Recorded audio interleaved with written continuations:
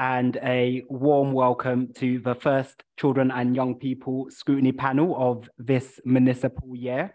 I'm glad to see lots of familiar faces back on the panel, along with a couple of new faces. My name is Councillor Sama Kawesa, and I'm pleased to be continuing in this role as chair. Now, before we progress with tonight's agenda, I would like to take this opportunity to welcome the newest member to our panel, Mariki, who of course is also one of our young inspectors. We're really happy to have you join us, and we're all looking forward to your questions, your insights, and your contributions to all the services we scrutinize. But of course, no pressure, just when you feel like contributing. And as this is your first CYP panel, and there's been a few changes in the leadership of the Children, Lifelong Learning and Families Department, I think it'll be helpful to just do a quick round of introductions before we then progress with the agenda. I'll hold off on the speakers introducing themselves because we'll do that when we get to your agenda items. But if all other panel members could introduce themselves, that would be great. Should we start with those in the chamber? Let's start from the back there. Yes.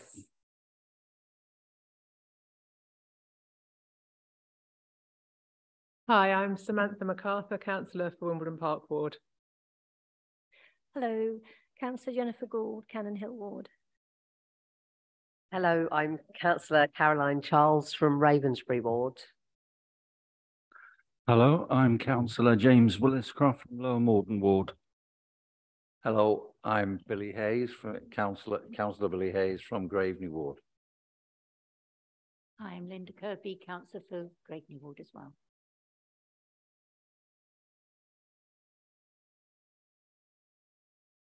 And could we also have officers introduce themselves, please? Apologies, Beth Fitzpatrick, Assistant Director for Education and Early Help.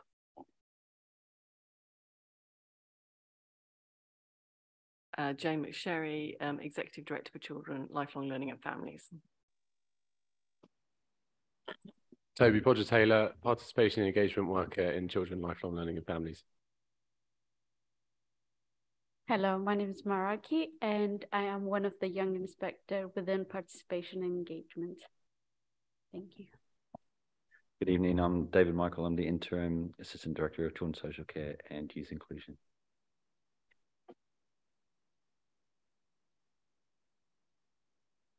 Hi, I'm Maisie Davis. I'm Head of Performance Improvement and Partnerships in Children, Lifelong Learning and Families. And Councillor Kenny? Sorry, Chair. Councillor Sally Kenny, Lower Morden Ward and Cabinet Member for Education and Lifelong Learning. And could I just get the members? Sorry? Yeah, I'll have them introduce themselves when we get to the agenda item. Yes. Could I also have the members who are online quickly introduce themselves as well? Hello, good evening. This is Mansoor Ahmed, corporate member, Governor, Parents Governor, Regards Lodge School. And I'm Ros Cordner, good evening, co-opted member representing the Church of England. Hi, Becky Cruz, co-opted member and vice chair of a local primary school. Councillor Michael Butcher, Cricket Green Ward.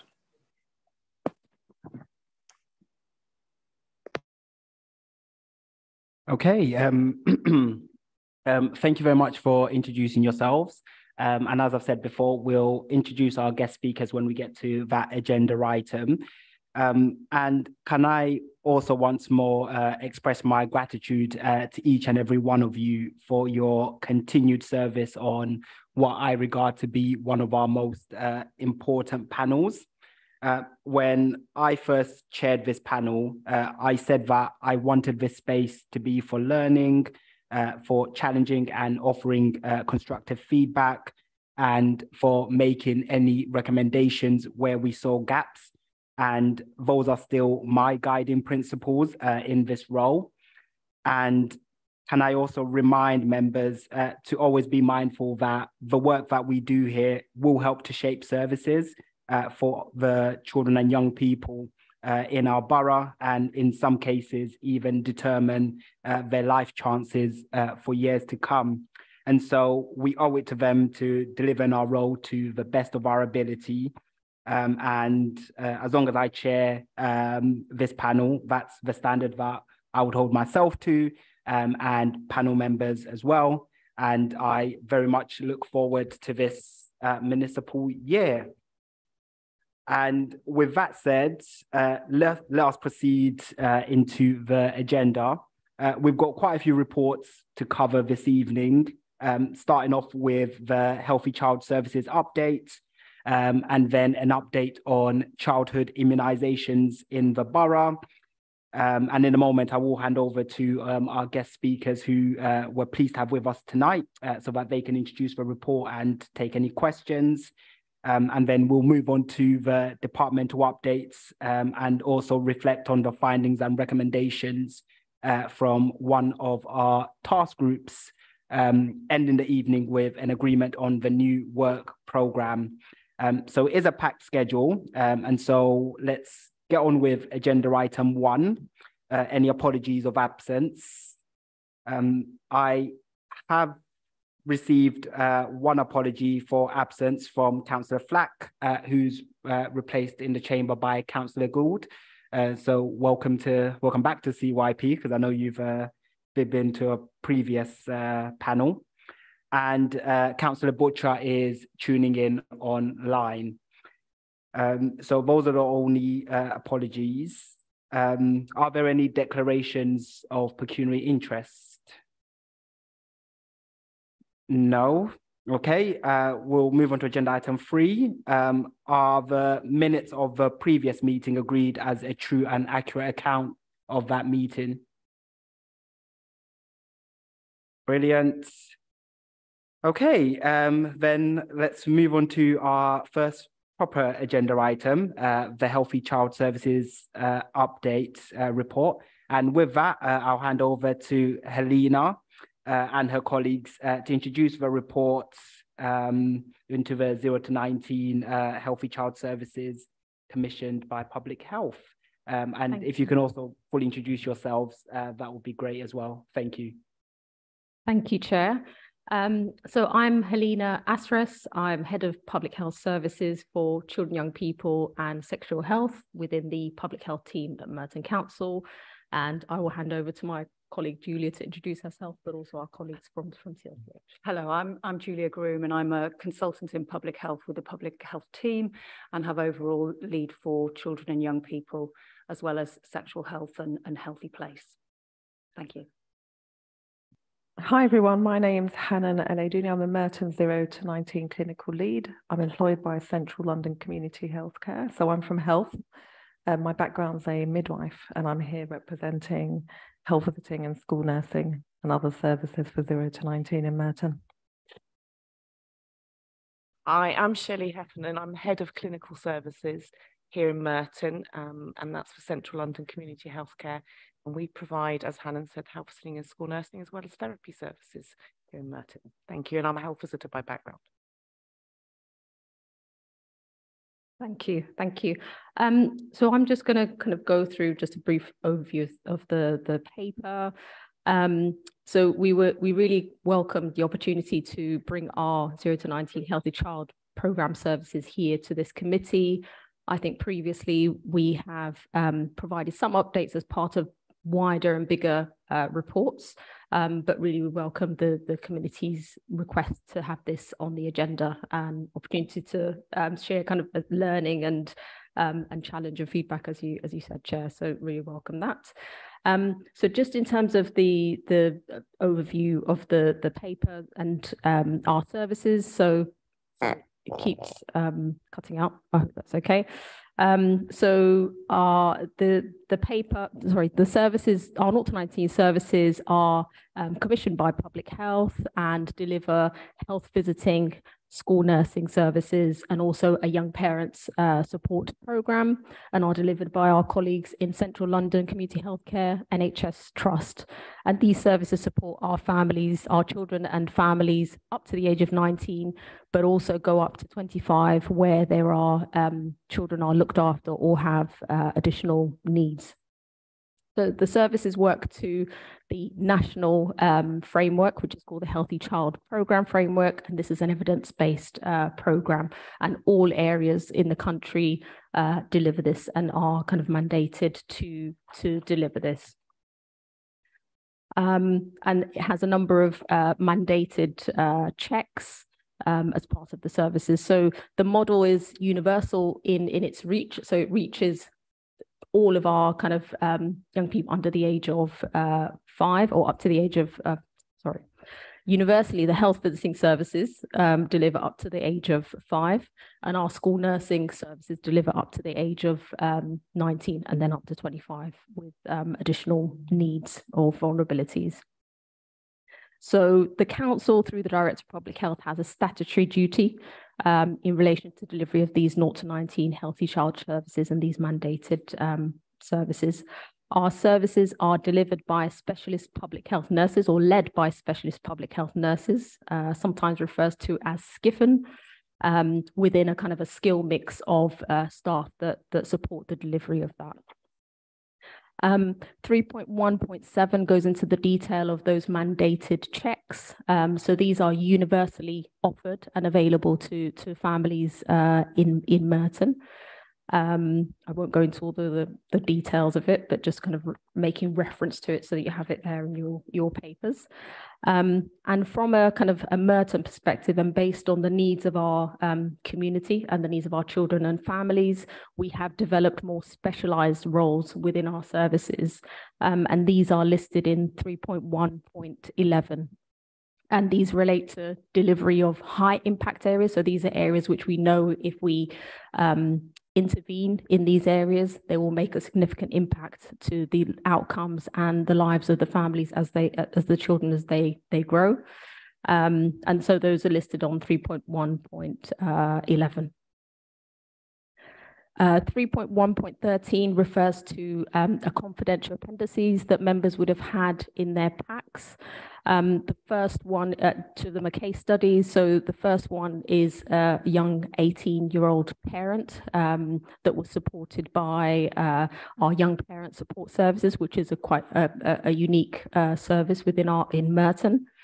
And the second case study is a family that were seeking asylum and were supported by the service, and it has a nice kind of element of the young people's voice, the family's voice, written, verbatim from the feedback that the services have had directly. And we're happy to answer any kind of questions on the case studies as well. Although they were confidentially sent to members, we're happy to discuss them, and we have the consent of the families to discuss them here today. 3.1.14 talks about the school nursing services, and the mandated elements of the school nursing service is the National Child Measurement Programme, which the service measures the height and the weight of all 4 and 5-year-olds in the borough, and all 10 to 11-year-olds in the borough, so that's year 6s, and that gives us the kind of the body mass index and shows us what our obesity levels are within the borough, and that supports us with how we deliver interventions to support families in Merton. I think I talked a little bit about the young parent support already, but the case study is also there. 3.1.20 talks about how our services really contribute to safeguarding and for those that have additional needs, and they make a large contribution to safeguarding and supporting children with additional needs. I won't go into all of that, the detail, but they also benefit from leadership and clinical skills of CLCH's safeguarding and specialist therapy leads who also support delivery of these services. 3.2 goes on to a rapid high-level review and the outcomes from the rapid review that was undertaken in Merton in July last year, which shows recognizing our stakeholders, our schools, our voluntary sector, our within the council services really value the expertise and the work of our teams. But also later on, it talks about some of the challenges and some of these are national challenges. For example, shortage of health visitors and school nurses, which the services are kind of managing as best as they can and trying to attract the best talent to work in Merton and making it a really good place to work because health visitors and school nurses are few and far between. We don't have enough. But also, other areas for service improvements and also to guide our future commissioning of these services. In terms of performance, so that starts on 3.3, I just wanted to highlight that before the pandemic, Merton services were performing better or similar to kind of London averages, so they were doing really well. However, post-pandemic, and not just a Merton issue, but services are trying to come back to recover to pre-pandemic levels. So you will see the comparison in table 1 of pre-COVID uptake of some of our mandated checks and the latest data, which is 21-22, which shows lower performance than pre-COVID. And then just in terms of going on to the kind of next step, so our contracts with CLCH have been extended by cabinet approval until March 2025. Between now and then, we will work with our NHS colleagues and procurement, legal, finance colleagues to procure a new service to start in April 2025. So there will be a lot of work around that and the service review and other things will support that. But throughout the existing contract, we continue to work with CLCH in terms of monitoring and improving service performance and outcomes. So I will stop there. So I've probably gone on a little bit too long, but very happy to answer any questions between myself and my colleagues. I don't know if you want to add anything more to what I've said so far, or should we just go to questions? Thank you, Helena. That overview was very useful, and also the report was quite comprehensive as well. And so thank you for sending that over in advance. We'll move straight to questions. As usual, I'll take questions in threes. I will first check whether there are any questions from our members online before I go to members in the chamber. No? Okay, we'll move to members in the chamber. We'll start off with Councillor Kirby and then Councillor Hayes and then Councillor MacArthur for this first round of questions. I thought it was a really good report. Thank you very much. Very interesting reading. I just wanted to, my question is really around obesity, because I was a Senko for quite a number of years in a school in Wandsworth, and we had a child there who was almost square in year 2. He was really, really big. And it was a very difficult process trying to deal with that issue. And there would be, and we ended up going to boot camp, but actually when you went into detail of what was going on at home, the cupboards were locked because he was aggressively trying to get food. It was horrific, really, but also the whole family were large. So it wasn't just about this child. So I'd be really interested to know, I mean, you've got stats in there about, the involvement around undereating and overeating. But can I ask, what would be the procedure when you are dealing with children who are obese? Is it just collecting stats, or are you actually doing more than that?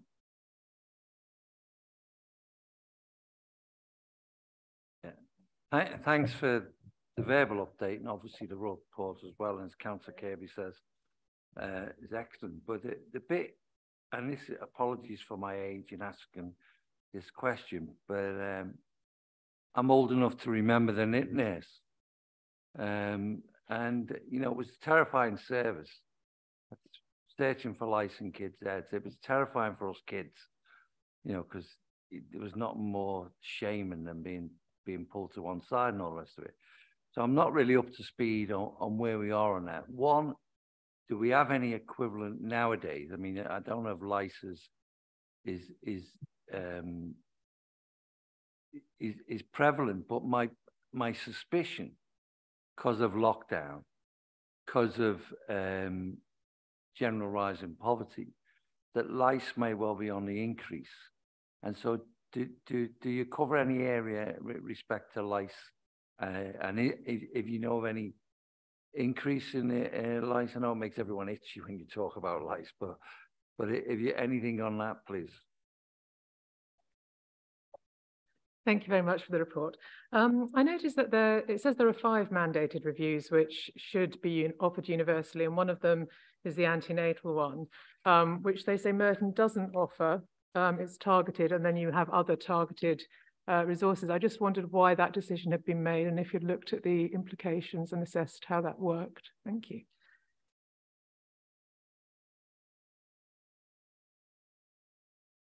Thank you. So just on the first question around obesity, maybe if I start and then colleagues can add in.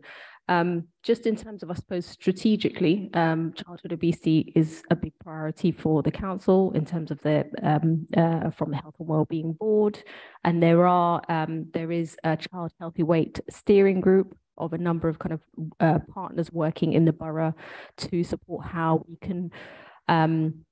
As well as kind of the individual support, which colleagues will talk about, it's the wider kind of environmental support that we need to change the environments that we live in and work in to be more supportive of reducing childhood obesity, whether that's being more physically active in terms of active travel or whether that's around eating healthily. So there is a big kind of program of work around that with regular meetings and partners come together.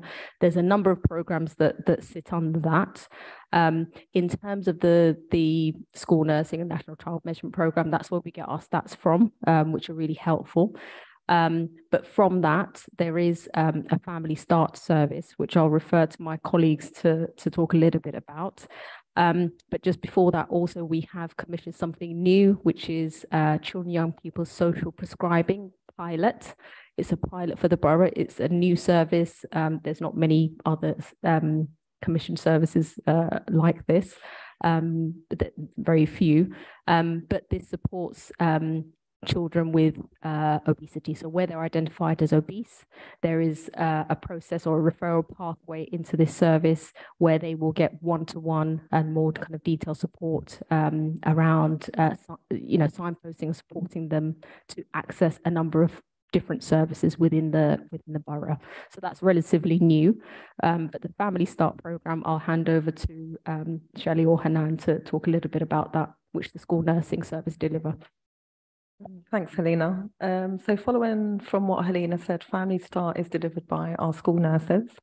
So once the NCMP programme comes to an end, so when the children are weighed and measured, which is what Helena referred to earlier on in her presentation, that data then comes back to us, and then those families receive a letter, and then they are referred on to our specialist Family Start service, and that's delivered by a nutritionist and the school nursing. So it's a whole family approach. It's around healthy eating and making healthy choices. And it's about behavioural change, because the evidence shows that if families get support around making healthier choices, it's more sustainable. Also, going back to, I think I heard a comment about a young child. I'm not sure who made that. So from September, we will be starting a pilot just looking at children from the age of 2 to 4 before they start school, because we're picking quite a lot up in reception that are already overweight, like you referred to earlier. So what we're going to do is start Family Start for the younger children. So before they get to NCMP, when they've had, the way we're going to identify them is when they've had their 2-year health review, we do a height and weight at that appointment at 2, and we're looking at early intervention and prevention. So we're just going to trial it and see how many children are referred to the service. So we're hoping that will start in September to December.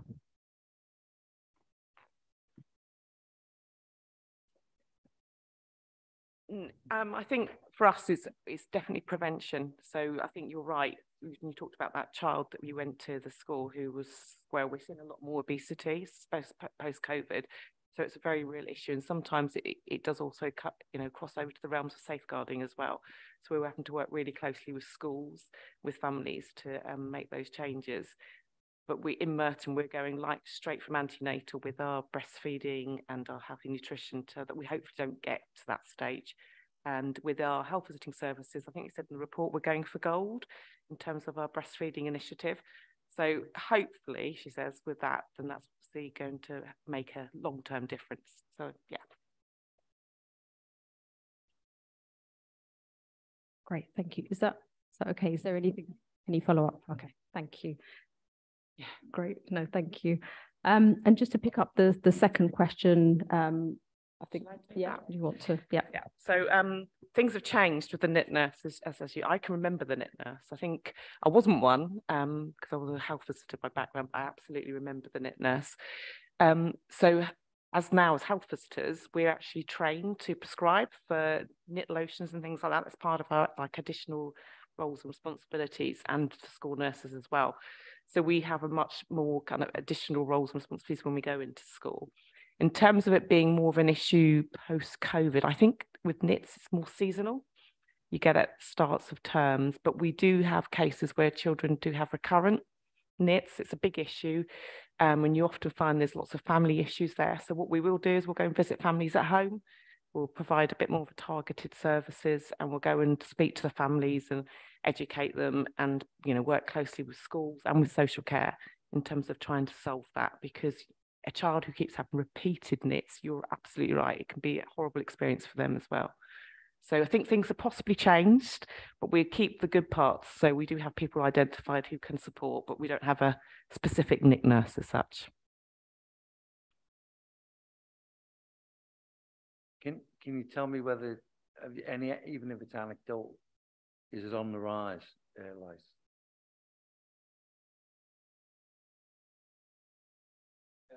Not that I'm aware of. No, I think we don't collect data. We know when it becomes quite severe, because then it can become a safeguarding issue.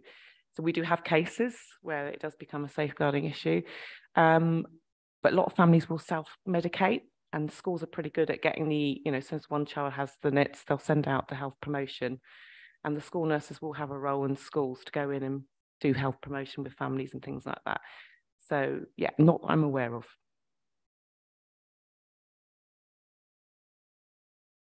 Thank you. And I think the third question was around the antenatal check.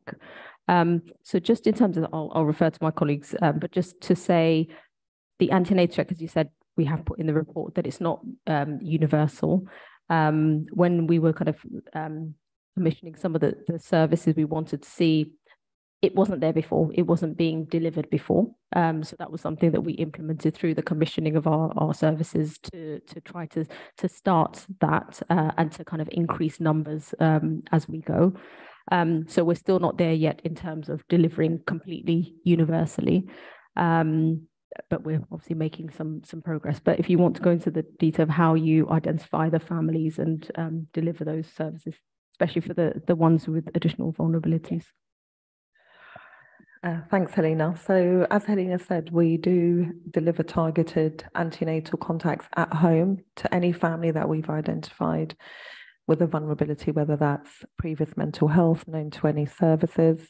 All of our universal families do receive a welcome letter, and within that letter there's a link to a video that was made by our staff and our team talking about pregnancy, who we are, the Red Book, how to cope with a crying baby, relationship, and that's all online. So all of our families receive that information, vulnerable or universal, and then our vulnerable families get a face-to-face home visit from a health visitor. But just to add, in that video, so obviously if we do an assessment that the family are vulnerable, and that tends to come through our midwifery colleagues, or if there's known issues, we'll obviously reach out to them. But our mothers who we might think a universal can ask for a visit and a contact. So, you know, some young mums first time around might just want input. So we will go and see them then. So it's not just the vulnerable clients, anyone who wants to have that more one-to-one visit or home contact, we will do. We also attend in all of our hospitals meetings with our midwives. They're regular. So Hannah, you go up to Epsom and St Helier and St George's and Kingston, where we meet regularly to talk about our vulnerable clients. So we've got a good communication coming through. So hopefully we'll know about any issues beforehand. With our young parents service, so again, not just for vulnerable, for young families, we'll absolutely go and see them at home as well. So it's not just targeted. It could be anyone who wants a first-time mum, you know, who could have no additional vulnerabilities, but if she's wanting some specific health information or contact, then we will go and see them at home. We don't say no, if that makes sense. Sorry, can I just follow up? So are you aiming to have universal coverage for the antenatal, or is it always going to be targeted and people who ask for it? At the moment, in terms of the current contract, that's how we will continue to deliver. In terms of our future contract, that will be something that we will try and kind of build in, because I suppose we always need to remember the limits of kind of resource and capacity, and balance the kind of where we need to sometimes target some of our services. So, you know, antenatally, some mothers sometimes don't want the contact with helpers, so their focus is on the midwifery, the antenatal aspect of it. So sometimes, you know, it can be a bit more difficult, but I think the more important kind of reviews of the new birth visit once the baby is born, the 6 to 8 week check, 1 year and 2 year review, other things that we're a must do for us, and we want to, you know, put resource into increasing and improving those aspects. Thank you. Okay, thank you for those responses. We'll now open it up to another round of questions. We'll start with you, Councillor Gold, and then Councillor Willis-Croft, and then Councillor Charles. Thank you. 3.1.11, the health visiting service in Merton includes more specialist roles, looking at infant feeding and specialist clinic, and reported recently was the link to obesity and bottle-fed babies. So very pleased to hear about the Merton intervention here with the lactation consultants and the HV team. Can I ask how successful this service has been, how well advertised it is, and are there any more planned clinics to be opened? Thank you.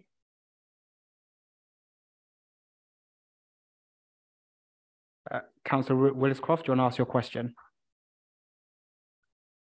Yeah, I've got 2 or 3 short questions. Thanks for all your hard work with this. My first question is page 12, page 13, 3.2.8.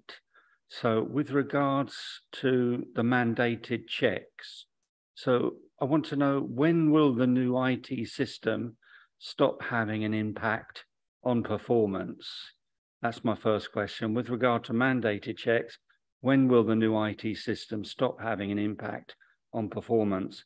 My second question is also on page 12, 3.2.5, school nurses. Are you able to provide data when each school in Merton was last visited by a school nurse? And my third question, page 12, 3.2.6.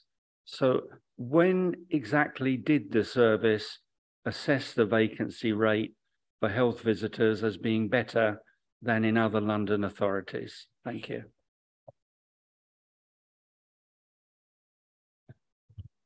Yes, thank you for your report. I just wanted to ask if you could expand a bit on the specialist school nurse and the role that they play, because it sounds a really important and interesting one. So I'd like to find out a bit more about it. Thank you. I know you've ended up with 5 questions instead of 3, but I hope you've been keeping track of all of those questions. Maybe in terms of the breastfeeding question, maybe if I can refer to you, Shelley and Hanan. Absolutely. You asked how successful it is. I think Merton is unique. We're the only London borough, correct me if I'm wrong, Hanan, to have this level within. We're the only NHS organisation to have this level of expertise in the community. So it is very successful, and it's run by two clinicians, and one of them has published nationally. She's very well regarded, and looked into lots of different areas of breastfeeding with same-sex parents. She has a very, very good wide skill knowledge. We've also just recently developed an Instagram page for our infant feeding game, which is really innovative. So our clients can link on there, they can book into the clinic, and they can get information and advice as well. We do this in one of it's like our children's centres. We work really closely with the children's centres at Church Road, and we've done a lot of publicity, videos, patient feedback, and we do get a lot of positive feedback of it. So I think it's something that we're quite proud about. The question was about where we were opening up more clinics. Was that the question? So we run. How many do we run now? In terms of the specialist clinic, that's 1 day a week in Church Road Children's Centre, and that is run by a lactation consultant. In the borough? Yeah, so that's the specialist clinic. But breastfeeding, we have a drop-in most days across the whole borough, and it alternates where that's been held. But the specialist clinic, that's run by the lactation consultant. So all mothers are offered, the first point is our breastfeeding drop-in, where they will see our team of health visitors and our infant feeding lead. If it's more complex, for example, we had a baby with cleft lip and palate, then they were referred on to our specialist clinic and then seen there where they successfully went on to breastfeed. We also had a mum contact us antenatally around, she wasn't able to breastfeed the first time, she was really scared. We referred her to the specialist clinic, and she went on to breastfeed successfully and actually made us a lovely video in terms of how that support was amazing and really changed her experience, not only a second pregnancy, but a mother and her attachment and bonding with the second child. Can I just ask a follow-up? Just wondering how mothers make that initial contact from, say, leaving hospital or home birth. Is there, I mean, I know a lot of women do struggle with breastfeeding, it's very important. So are they, is every woman given the information that their clinic is available? Yeah, so our infant feeding lead works really closely with the local midwifery infant feeding leads. So most maternity units have their own infant feeding lead, and we work really closely with them. So those mothers would have our information when they're going home. And then when we call them on the phone, we'll further email them lots of more information about how to access help. It's just one number, whether they want to be seen by a health visitor in the infant feeding. So it's just one phone number.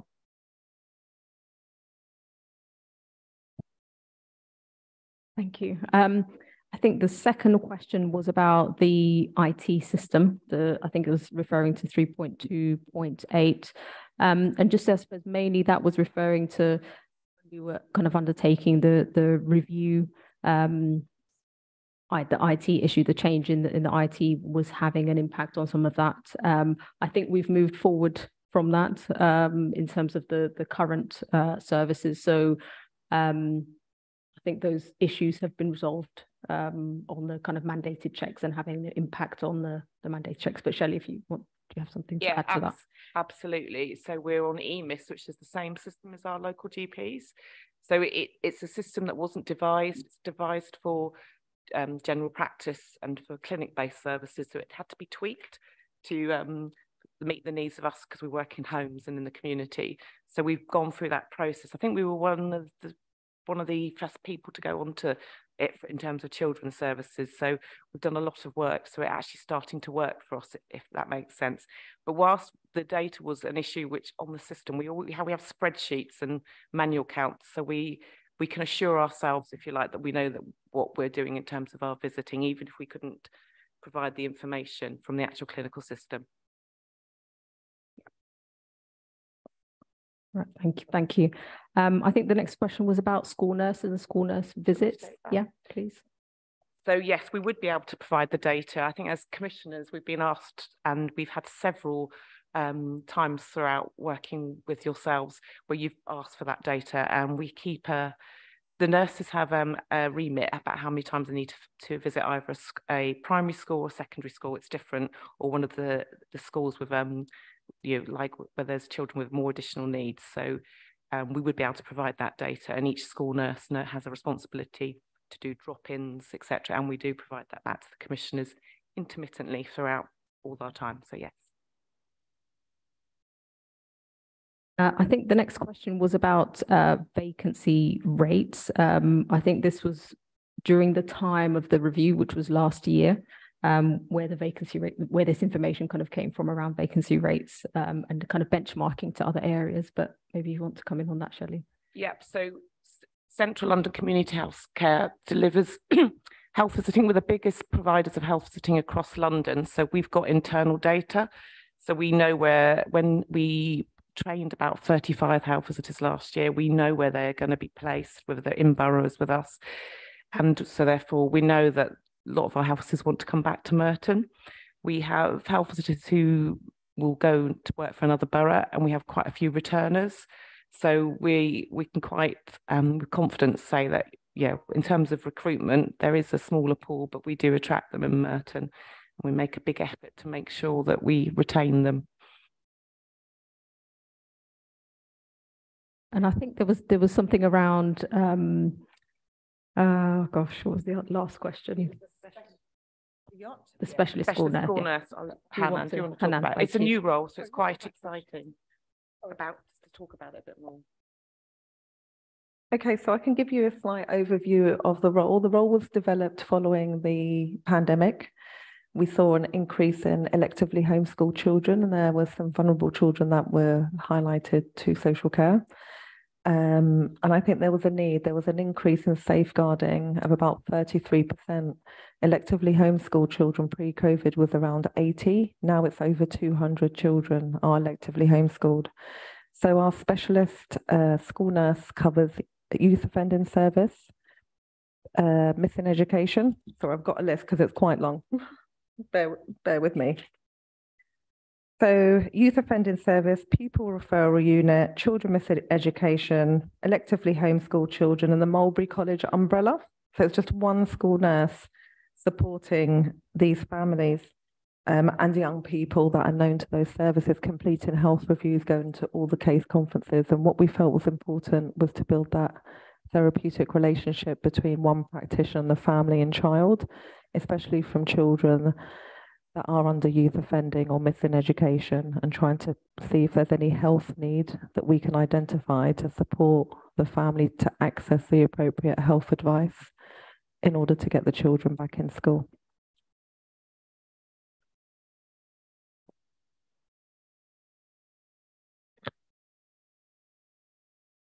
Sorry, has that answered?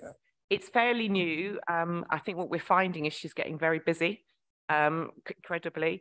So, but what she does have, her part of her role is as our expert, is she will upskill the rest of our school nursing staff, and she's a resource for us and all our, the agencies we work with as well. We're keeping an eye on her workload because she's really busy, and like Hanan said, as we all know, the pandemic's had a real impact on our young people. So, yeah, that's where we are. Okay. Thank you. Yeah, if I just ask, are you planning on maybe expanding that and getting another member of staff as well? Or? We're definitely considering it, and obviously we'll need to talk to our commissioners about that. But once we see the need, obviously we're monitoring it and we're, collecting the data. And if we can see the benefits of it, then we will. I mean, the early findings is it's, her role is really, really valued, and it's also valued by the education staff that she's working with as well. We get a lot of this positive feedback, so absolutely, yeah. Okay, thank you. Unless there are any more questions, I think this will be the last round of questions, just because I'm conscious of what else we've got on the agenda. So we'll just take one final round of questions. let me first check whether there are any members online who have any questions before I go to members in the room. No? Okay. Members in the room with questions. Okay, Councillor MacArthur, if you ask your question, and I've got one question to finish on as well. Thank you.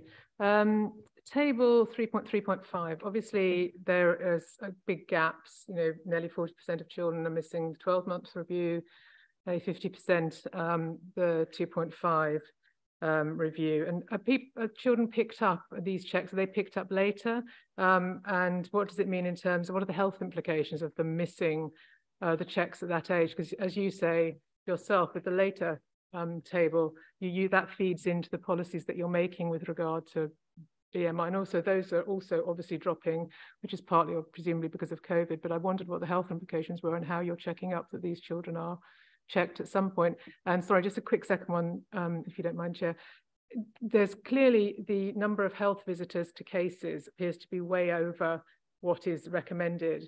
Is that a resource issue? Is that difficulty getting health visitors? And what are the implications of that? Thank you.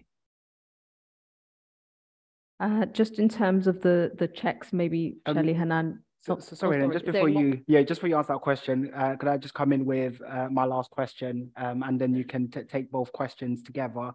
The question I had was around the re-procurement of the 0 to 19 services, and sort of the factors that are feeding into that re-procurement.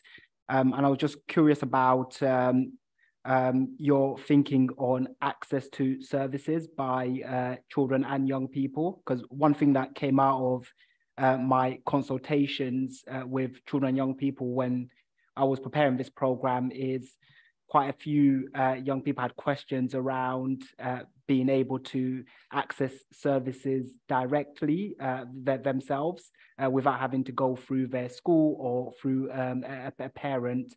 And so I'm just curious about your thinking around that as part of the recommissioning process. Thanks.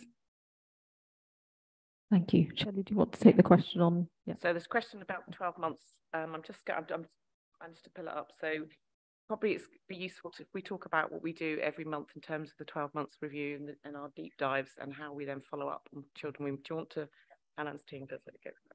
So each month, first week of the month, we receive data of all the children that we haven't delivered a 1 or 2 year review. We will then go through every single clinical record to see what's happened, why we haven't seen them, and to ensure the process was followed. So what we introduced was an opt-in letter, sorry. So once we try and contact the GP, we can't find the families, we email, because obviously COVID was great, we could get people's emails. We then send a letter saying we've been trying to contact you. If you'd still like to have this review, please call us. That's shown some success, where 1 month we had 7 families call, but the biggest percentage of families that don't receive the reviews because we've done everything to contact them and we can't contact them, or some say they've had it in nursery. We've got some that cancel, say we don't need it, we're happy with our child's development, but we'll always leave that communication open. We're here if you want to review. In terms of our vulnerable families, they all receive a review. So every time I cleanse that data, there's never a vulnerable family within the 200 records that I look at every month, or less, however many it is. There are no vulnerable families in there, so I can confidently say those families are receiving a review, and they're offered that review at home as well. So just to give a bit more assurance, if there are any concerns, like known safeguarding concerns, or if there's been a really long gap between seeing this child, because we have well baby clinics and things like that, where mums will bring babies to see the health visitors, we would follow up and we wouldn't close the case. We would contact the GPs, and what we find is about 20% of our families actually are mobile during that time, and they'll be living abroad or they'll just be out of the area. So we never discharge them. We keep them on the caseload so they can move back in. So there's a process that we know we're not missing any children. We also do the data again at 15 months. I don't think that's on this table, is it? So, and what you would see that is that figure would get higher. So we'll collect the data again at 15 months. Sorry, just to come back, but with the 12-month review, it's 62.5. At the 2.5-year review, it's 53.2, so it's dropped. And also it's much lower than it was before COVID. Why is that? Because if it's, I mean, obviously things changed over COVID, but now it's post-COVID. Why are the figures not going back up to sort of pre-COVID levels? Just to say, I suppose when we're looking at 21, 22, we still had the impact of COVID at that time. So obviously April 21 and started from kind of January 21, there were still lockdowns. There was still, we were going through a third wave or something at that stage. So some of this data has been impacted by that. But in terms of, I suppose, looking at more recent information and in terms of how the services deliver, there are a lot more checks that the service do where it may have been done late. So although the performance is, say, 53% or whatever percentage it is, the service is actually doing more checks than that. So they are trying to kind of catch up with the ones who may have missed in the last month or in the last quarter. And obviously Shelley and Hanan have talked about how the vulnerable families are really, make sure that they have had the checks, and there's a kind of a review of that each month to make sure that happens. So they are doing more than what this percentage says, but this is what is nationally reported, and this is how we can kind of try and benchmark ourselves against other areas. But they are doing a lot more. No, I appreciate that. It's not a criticism. I just wondered, are you expecting the figures to go back up now? If this was partly in COVID, would you expect the figures and the number of checks being done to be going higher going forward? Yeah, I mean, we definitely hope that the percentages will slowly kind of increase, and there's more work that we're doing outside of our kind of contract monitoring meetings to look at how we can look at innovative ways of increasing that, working with perhaps our children's centres and others that have contact with families. But there is a little bit more kind of collaborative work that we're kind of planning around this to continue to improve it.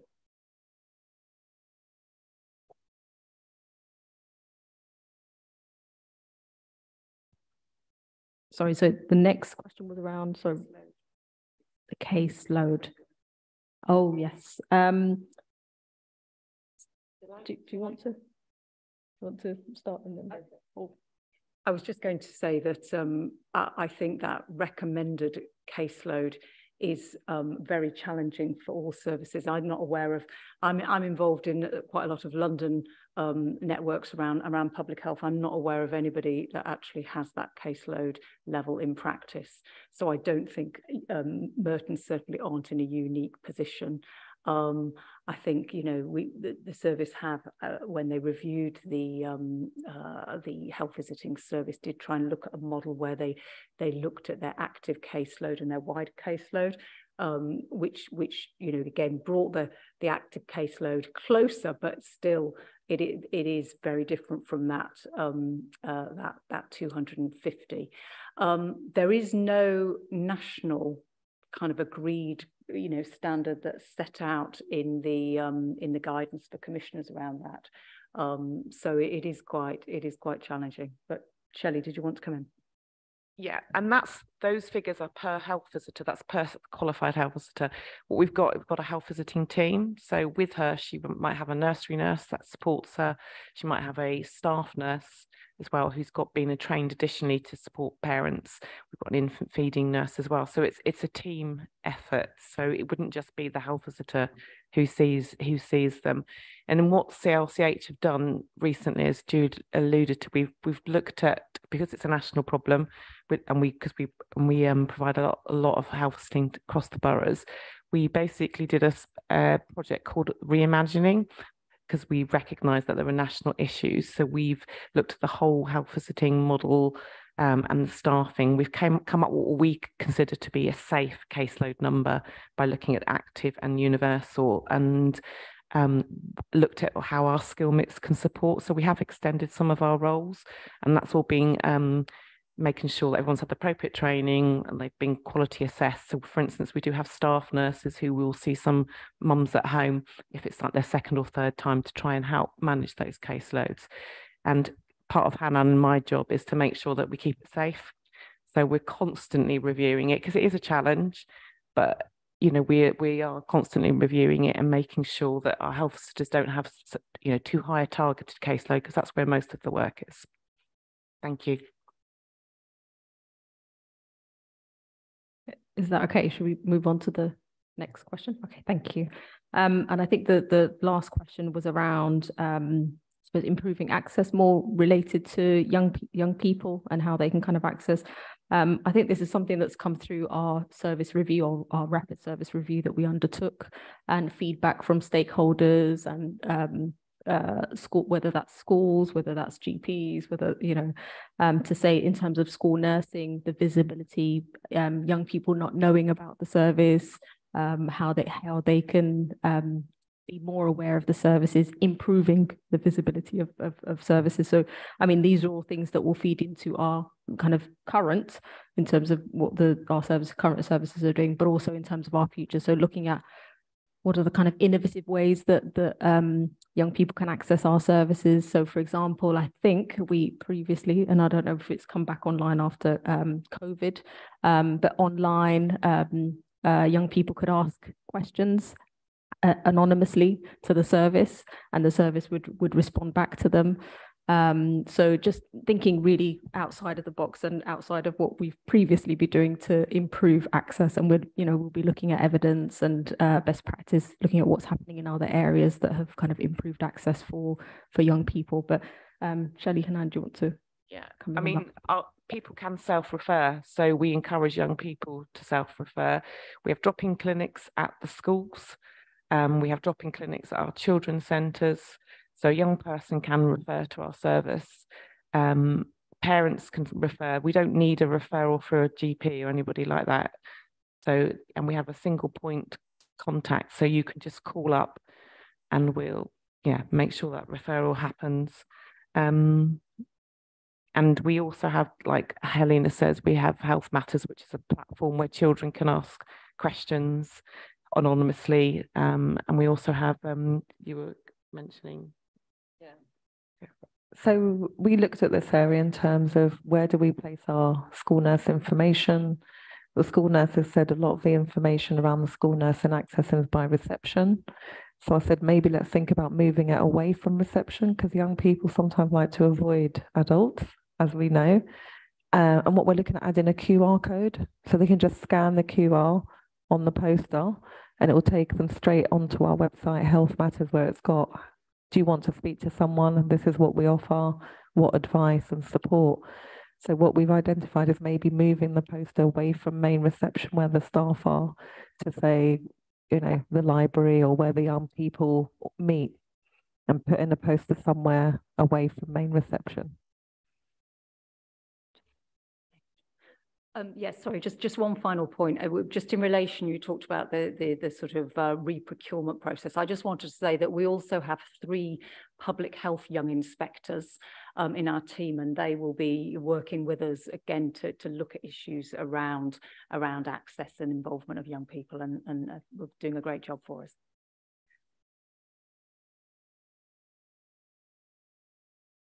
Thank you very much. And I think those are all the questions. And so all that's left is just to thank you for your time and for your honest and detailed answers as well. And as we progress with our agenda, please do feel free to leave our meeting if you've got other things to be getting on with. But it would be great if we could have you return at some point in the future to update us on that reprocurement process and just an update on the overall service delivery as well. But thank you very much for this evening. We really appreciate your time. Okay, so now we'll move on to agenda item 5, childhood immunisation in Merton. And for that, we've got Fiona White from NHS England, who's joining us online. And so I'll hand over to Fiona for a brief introduction before we then move on to questions on the report. So over to you, Fiona. Thank you for joining us. Yes, thank you very much for inviting me. So I currently work as a nurse practitioner at GP surgery, and I have a role within the ICS for leading immunisation and work in partnership with the London Borough of Merton. And I'm here to speak as a representative of part of the partnership team. So just as an overview, so we're focusing on children's immunisations. There's an expectation that we we have a coverage rate of 95% for all children routine immunisations, and each area has roles and responsibilities. So the Department of Health and Social Care provides the national strategic oversight for vaccination policy in England. NHS England is responsible for commissioning the national commissioning programme for England under a section 7A agreement. And the UK Health Security Agency undertakes surveillance of vaccine preventable diseases and leads any response to outbreaks. The integrated care system, which is what I'm part of and work in primary care, has a duty of quality improvement, and this extends to the primary medical care services. But we work across the NHS in partnership with the local authority, the voluntary sector, community sector, and hope to improve uptake of immunisations for all, and including reaching the unreserved areas and populations. So we work along with everybody that's got a specific interest, and there are new services that are being developed in the London Borough around children's hubs that we hope to have an impact and improve immunisation access.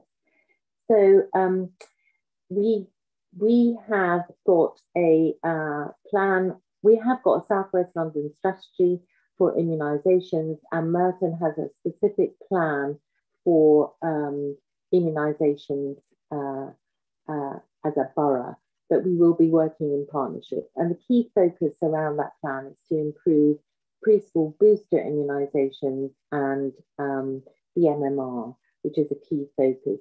We need to make sure that every contact counts in primary care or in any service, so that we promote immunisation. And we know that historically there has been a variance in immunisation coverage in Merton, and we are doing our utmost to make sure that in primary care that the coding of immunisations for people who come from abroad is corrected, which has a huge shift in uptake. We also make sure that any patient that has left the country or has moved to another area is removed from the system, so we don't have any ghost patients. But we never remove patients that have or deregister patients that have got any kind of safeguarding issues or family members have mental health issues. We make sure that there is a safe transition for those families. So with regards to vaccinations, and you will see from the papers here, there's a huge range of vaccinations. There's the data that you've got in your pack is from July to September 2022, so that's quarter 1. We currently got quarter 2 data that I can't share with you because it's unpublished, but there is an improvement in there. Currently, from the data here, you will see that the 6-in-1, the primary care dose at the age of 2 years is 91%, and the London average is 89%. And the uptake of the 4-in-1 preschool booster in Merton was 72%, and the London average was 75%. Now, uptake for MMR2 is slightly higher in Merton out of this cohort at 83%, and London was 82%. And the uptake for MMR2, because there's 2 doses, one at a year and one at 3 years and 4 months, was currently 73%, and the London average was 75%.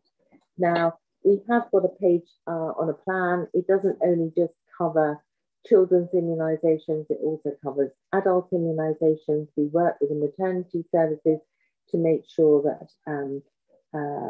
babies in utero are safe, so the mother has the flu vaccine or the whooping cough vaccine, which is really, really important. and I lead the COVID vaccination service for Merton and have done since the start of the pandemic. And we are still delivering up to the 30th of June immunisations. So we have got one last clinic left this Sunday where children can attend and have their vaccine, and so can adults, and that's at Wilson, and all their care homes and housebound are currently being immunised. There is a programme currently for immunocompromised children that's going to be delivered in secondary care for the COVID vaccine. We're just securing the final agreements around sites and any other immunocompromised. And then, of course, the programme will be rolled over in September again around COVID. There is a key focus on inequalities and making sure that we target areas in the east of the borough where there's less uptake. And we did some work during the half term to try and improve access and increase the uptake. We're one of the few countries that don't make it mandatory for immunisations as a prerequisite to a school placement. So patients and families have choice. And we have noticed during COVID that there is a bit of reluctance and hesitancy around immunisations for children and parents. And we have designed a questionnaire that's being sent out to all parents that are non-consenting, so we will get some feedback as to why parents are choosing not to immunise their children. I'm happy to answer any questions that you may have around this paper. Thank you, Fiona. We'll now move to questions. Can I first just check whether anyone online would ask any questions before I move to members in the chamber? Okay, no problem. Questions from the chamber. We'll have Councillor Gold, Councillor Williscroft, and Councillor Hall.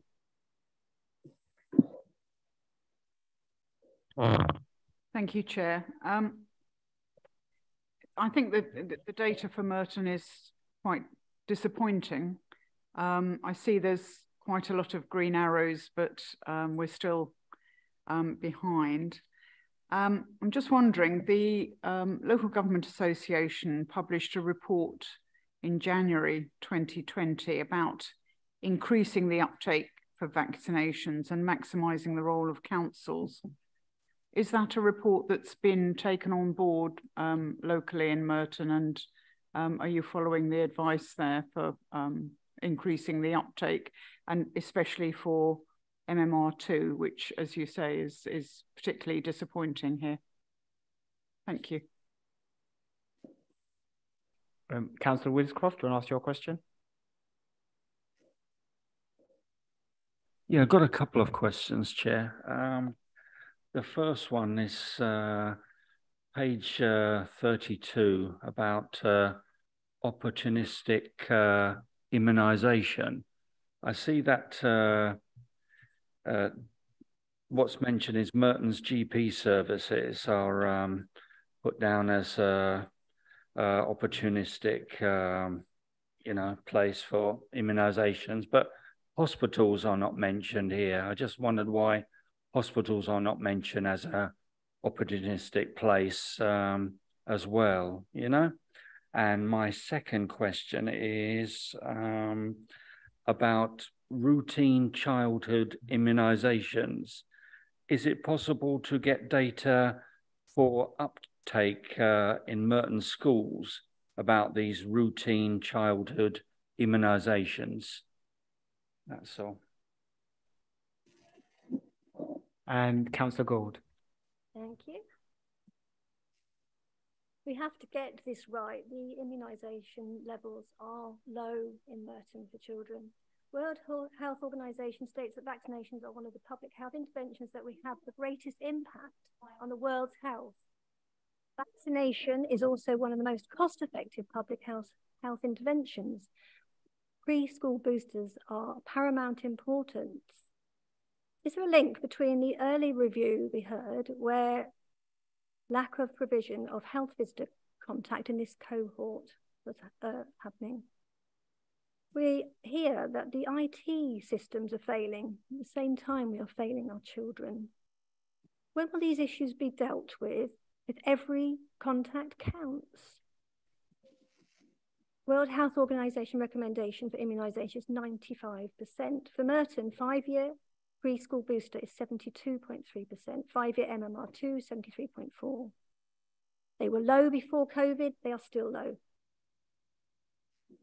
The challenges raised are administration issues, inconsistent reminder systems, data collection issues, and access to appointments.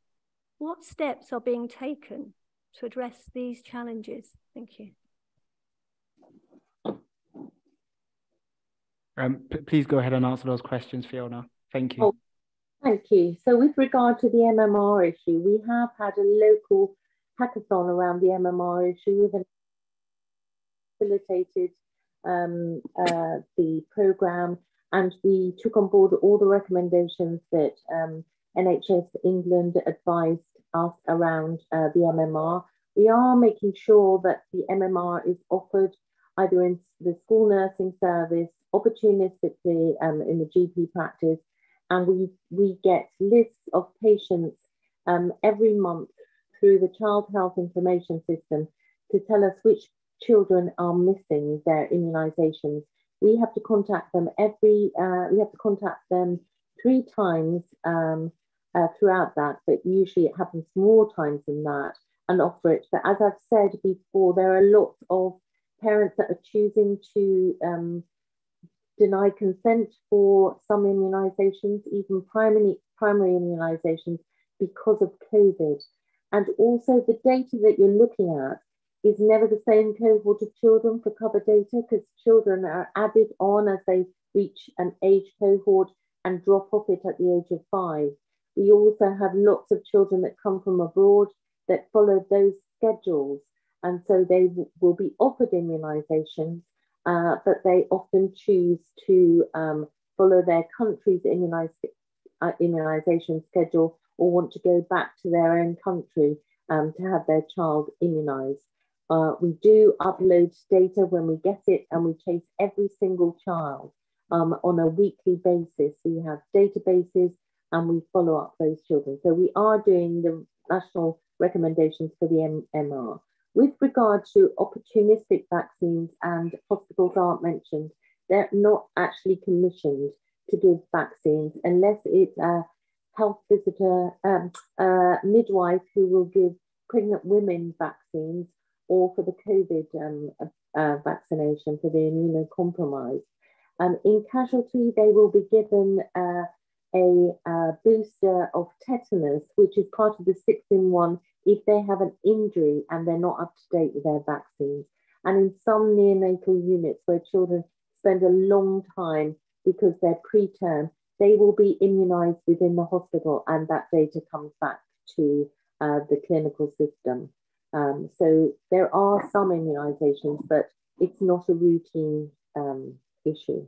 With regards to preschool boosters and the health visiting service, so I think every contact does count, and the health visiting service does have contact with mothers when they're discharged from hospital after they've had their baby. They get routine information that's given around the immunisations that are due. They have a red book that they're given with all the immunisation schedules on there, and they're given advice.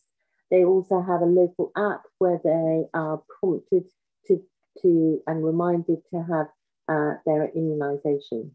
With regard to IT failings, we don't have the same problems because we are given immunisation data through CHIS, and we have data transferred from record to record when people register, and when somebody moves into the area, their records are updated. So we should have robust systems. We also, when patients come to our services in primary care to register, we don't let the children fully register until we are given all their immunisation data, and they're registered with an appointment to update all missing IMs. So that's been a proactive way of making sure that we capture data and that children are fully immunised, and most practices do actually do that. So every contact does count. There are pop-ups that come up on the corner of our screen to tell us that they're missing immunisations, and every clinician is proactive in booking the appointment for the children with the nurse when they're seeing them. And it could be in a week in advance so that they can immunise them. The same patients are issued reminders and sent text through something called AQRX to remind them to book an appointment.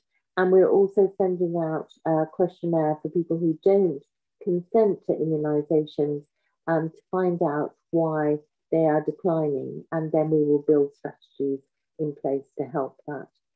I don't know if that answers all your questions. Oh, I think about the access issue. So there are some primary care networks that have additional appointments in the evening for children who want to access immunisations in early evenings. So there is access, and also at the weekends. So there is access for nurse clinics. We used to have a federated model where we put on additional clinics for the polio booster, but that has stopped now. It's just routine immunisation. So we are proactive as and when the demand is. I hope that answers your question.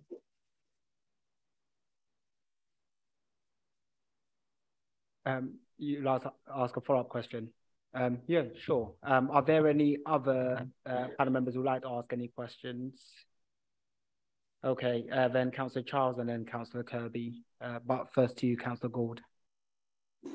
Thank you. One of the other issues that were mentioned were lack of awareness of the immunisation schedules. I'm just wondering whether that is mentioned at any of the antenatal checks or talks with the intervention along the programme, welcome letter, or anything along the path, so that the parents are aware, so they have that awareness beforehand. Thank you. You want me to answer that question now? Can we take the 3 questions first, and then you can respond to all 3 of them at once? Yeah. Councillor Charles, do you want to ask your question? Thank you, Chair. Yes, I just wanted to know if you felt that maybe the chemists and perhaps even the mosque might have a role to play. Obviously, they did during the COVID pandemic, so maybe that might be another option as well. And Councillor Kirby, your question. To congratulate you for having, apart from those 2 arrows, everything else going in the up direction. So well done on that. I'm sure this is not an easy task, particularly with the anti-vax campaigns that went on through COVID. But I think when you think about vaccinations, you couldn't have had more focus on vaccinations than you did during that period. And I think a lot of minds did get changed. I do think there's real concerns about some groups and how they've been influenced. And it would be interesting to have some sort of, I'm not asking for it now, obviously, but some sort of breakdown of ethnic groups, particularly, who might be resistant to vaccination. And I say that because of local experience when we've had conversations about this. And what we can do as a local authority to promote immunisation. What advice would you give us that we could actually help with this difficult situation? I know from my local school we have a very, very high turnover, very, very high turnover, and children coming in and going out all the time. So it must be. I think in certain areas it would be very difficult to track, but any suggestions would be really helpful. Thank you. Thank you for those questions. Now back to you, Fiona.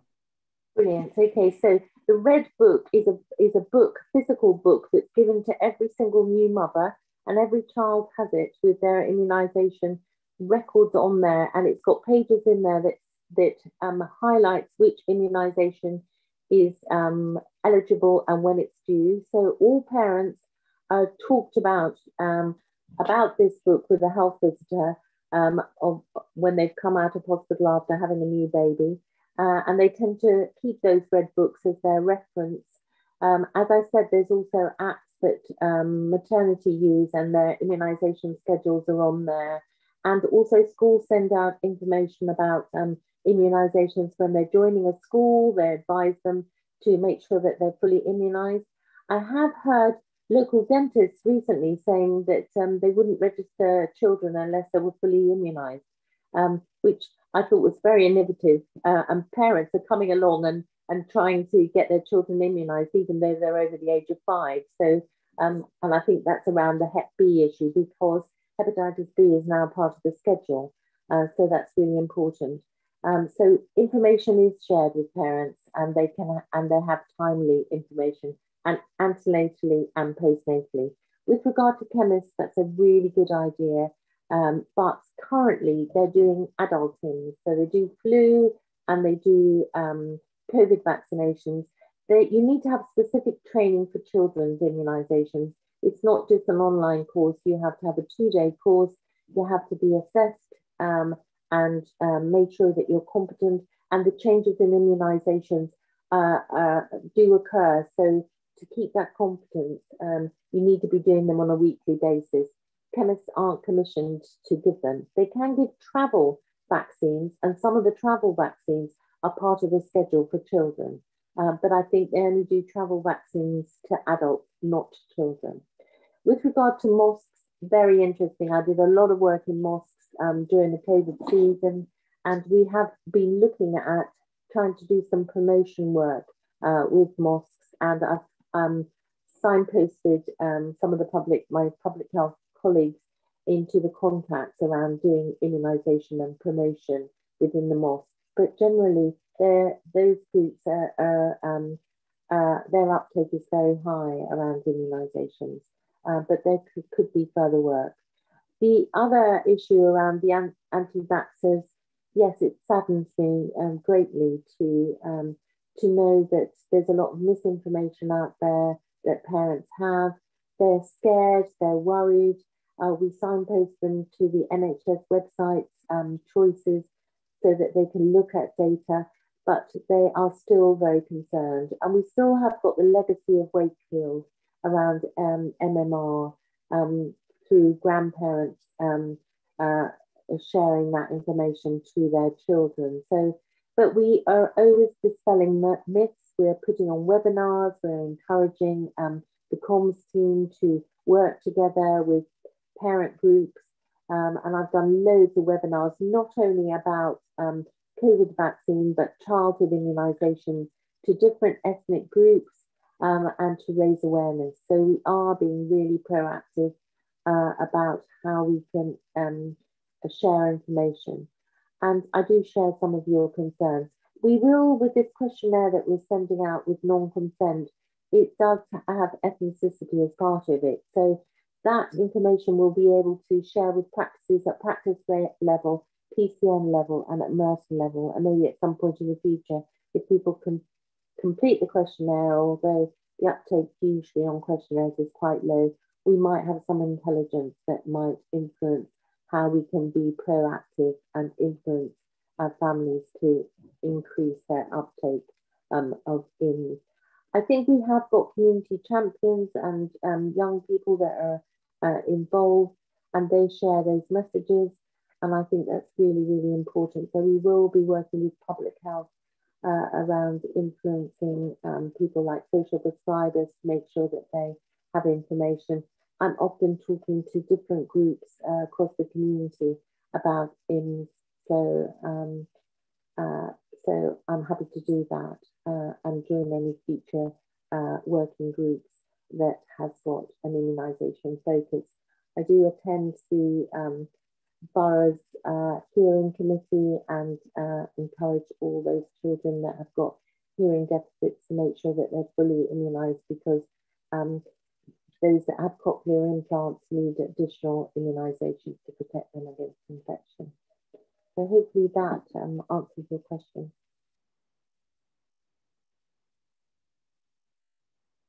Thank you, Fiona. I think we'll have one last round of questions. And Billy, I saw your hand up. So Councillor Hayes, Councillor Hall, do you have a question? Okay. And anyone else? Okay. Yeah, it follows on from one of my colleagues behind me talked about the level of vaccination. I think you said 95, I'm sorry, I forgot your name. I think it was 95% was quoted and Merton was at 72%. I don't know if I've got that right, but I think that's what I recall. And the thing that struck me, building on Councillor Kirby's point about different groups. Now, I know the anti-vax movement is quite broad in some ways, but so there's the anti-vax movement. On the one hand, we've all seen elements of that, but the other thing that strikes me is the ethnic breakdown in terms of my suspicion is it comes from particular groups outside of the anti-vax movement per se. So my question is, have we got any data on that where particular groups, I kind of think I know some of them, but have we got any data on, and so question one, you have any data on the groups? And it may relink to the demographic of Merton as well. So have you got anything on that? Thank you, Fiona.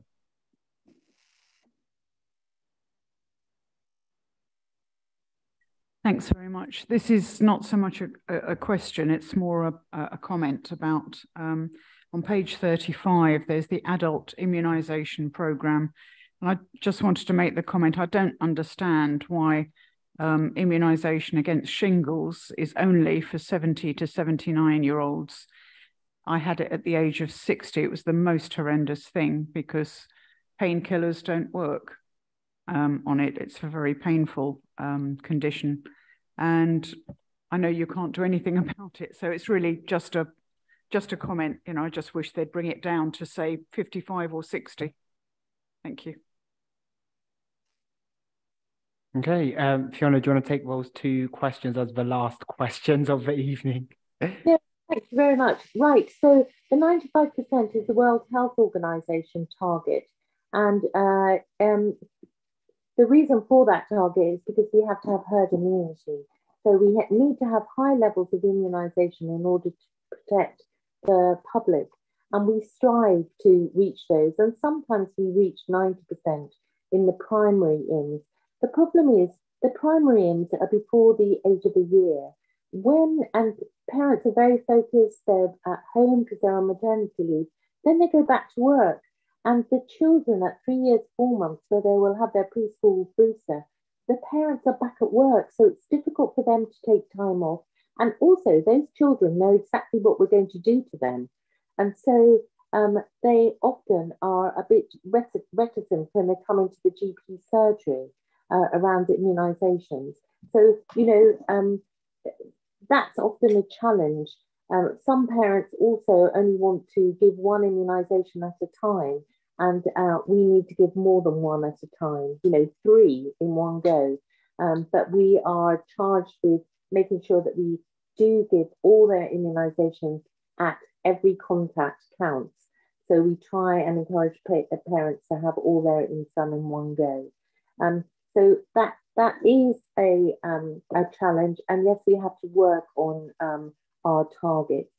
And because I said that we have still got unpublished data that's slightly more improved, so I'm hoping that we'll have some encouragement next time round in cohort 2. With regard to ethnic breakdown, there is in your paper the uptake and ethnicity broken down and awards level. And yes, we do look at that. There tends to be a trend within Polish communities currently, who want to wait till they go back to their own countries to immunise their children. There are some groups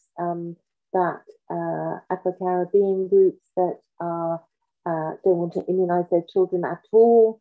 And that's, I think, a legacy partly through COVID, but we have done webinars to try and understand what those issues are around those groups. And we do ask the questions, but currently they're kind of saying it's a private issue. We don't want to discuss it, and that's it. But we do contact them on a monthly basis and offer them in if they want to change their mind. And we will have to do some further work on that. And as I said, the questionnaire might give us some insight. The other issue around the shingles vaccine, I've got some really good news for you. So currently we have a live vaccine that's given to all clients from the age of 77 to 79, and a dead vaccine that's given to the same cohorts that are immunocompromised. From September, the age cohort is going to drop to 50, and it will be 2 doses, and the second dose has to be given between 2 months and 6 months in order for the GPs to get paid. And it will be the dead vaccine, because the live vaccine has got some complications with it if you're immunocompromised. It's much safer now to give a dead vaccine, but you do have to have 2 doses, and that will be rolled out from September. So I've asked all practices in Merton about 8 weeks ago to try and call every single patient that's due their pneumococcal vaccine and their shingles vaccine to get it now if they're eligible. So they'll only need to have 1 vaccine because it's once in a lifetime. So there will be changes, and yes, shingles is a really horrid condition, especially if you get it in your eyes or your face, because it can cause blindness. So we are being really proactive, and we will work with the comms team around the borough and South West London to promote those immunisations. So I hope that answers your question. Thank you very much, Fiona. And I'm glad that one of the questions was actually quite topical and in line with something that's about to be rolled out. Yeah, so that concludes the child immunisation report. And all that's left to say is just to echo Councillor Kirby's words on how, even though the questions tonight have been quite challenging, we understand it is a difficult role trying to increase those immunisation numbers and trying to get us to that World Health Organization target of 95%. And it's not just specific to Merton, but it's something that's it's a London-wide challenge. And so we understand the scale of the challenge, and we back the work that you do to try and boost those numbers. And so thank you very much for taking our questions and for the report. And we hope you have a lovely evening. Thank you, Fiona. Thank you very much for inviting me. I will love you and leave you now. Goodbye. Okay, we'll now move on to the performance monitoring report. And before we go to questions, I'm going to hand over to Maisie just to give us a quick update on the changes with the performance indicators, and then we'll go on to questions. Thank you, Chair. So yeah, this report comes regularly to this scrutiny panel and provides a summary of performance information for the department. This is the first meeting of this financial year, we have in the department, we've reviewed the sort of provisional year-end data and the latest benchmarking information, so that we can kind of undertake a bit of a review of the targets and also kind of review the year-end data that's available. So that's the sort of big change for this this report that's come this time. The cover note that you have in your pack does sort of list all of the target changes that are included. That's at paragraph 2.8. And yeah, and there's also a selection of indicators that didn't previously have a target, but we, upon reviewing them, felt that it was perhaps helpful for a target to be included. So there are a couple of indicators that are RAG rated for the first time. As is usual in this report, we also have the list of exceptions, so the red and amber RAG rated indicators that are RAG rated red or amber against their target, with some narrative about that. So that's at paragraph 2.1 in the cover note. So I think as members are sort of familiar with the report, I won't go into any further detail. Thanks. Thanks, Maisie. Now we'll jump to any questions.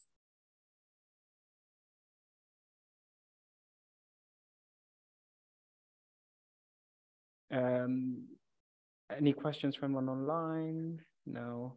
Okay, Councillor MacArthur, if you ask your question, and I've got one contribution to make as well. Thank you very much. In regard to number 33, which is red, the rate of proven reoffending, I was wondering what are the links to cuts and services of youth workers? I know we've asked for an update, Catch-22 update, and I don't know if that's going to be provided soon and whether you thought that that was any link. Thank you. And I wanted to ask a question on measuring sort of the impact of the rollout of the family hubs we'll have, and whether there are any indicators that we could look at for that rollout. That's my question. Thank you.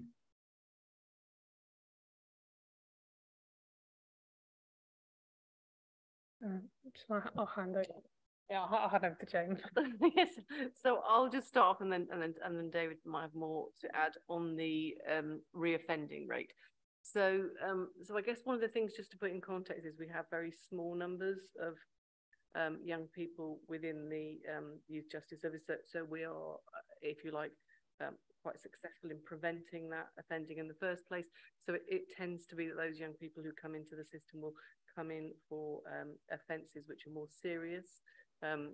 They're also, because they're quite small numbers, the percentages are therefore higher when they do. But it is something that we are really sort of focused on. I don't know that it would be around a link within cuts in youth services because of the reoffending once they're already in the system.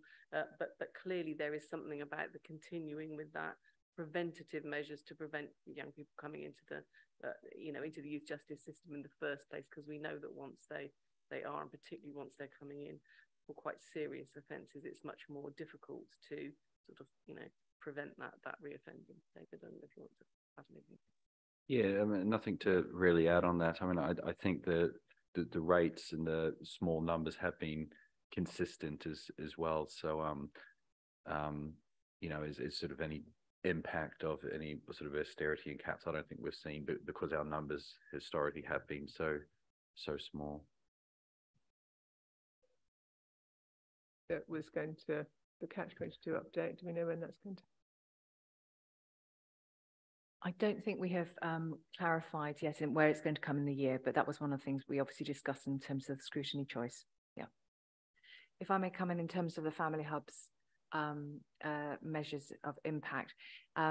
This being a central government programme, we've got some key indicators that we are being asked to meet. So what I would suggest is, rather than adding it to these indicators, through our updates, through the departmental update, we can talk about how well we are doing in terms of the rollout in comparison with those indicators that have been set for us, if that's okay. Well, that does work for me. Thank you. Okay, Councillor Gould, your question. Thank you. On 2.223, referring to the school numbers, are there any likely school closures?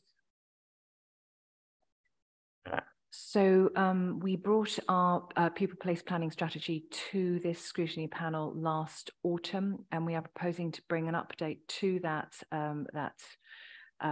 strategy again in the autumn term. And our strategy is saying, no, we're not planning to do that. We're obviously working carefully with individual schools and helping them to manage their budgets and associated with their pupil numbers.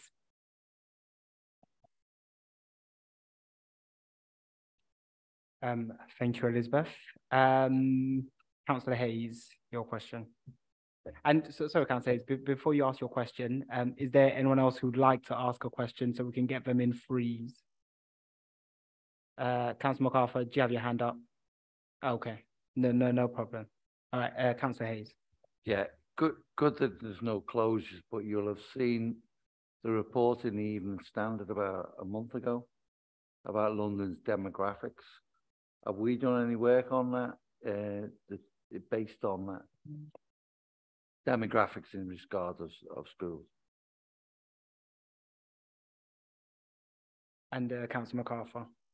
Yeah, sorry, just two quick ones. Number 26, the persistent absenteeism. I know that indicator hasn't been reported. Is that going to be included as a regular in this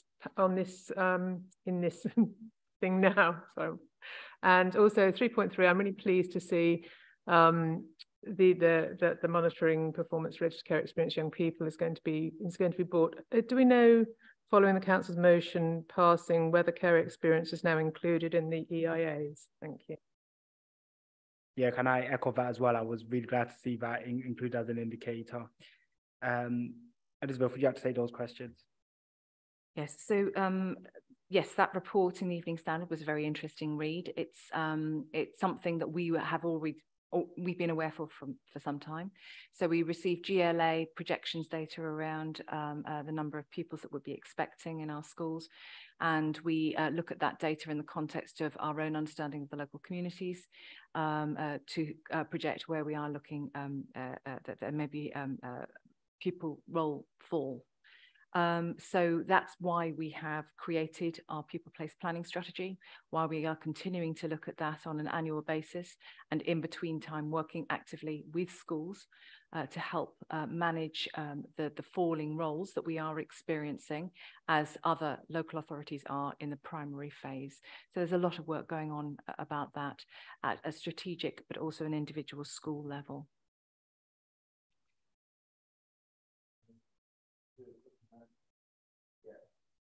Thanks for that. That's good news. Obviously, keeping schools open is good, but I'm aware that not Lewisham, Southwark, I think they're closing schools, aren't they? And so, is there any kind of good that what's happening with schools? Understand the pressure on fallen roles.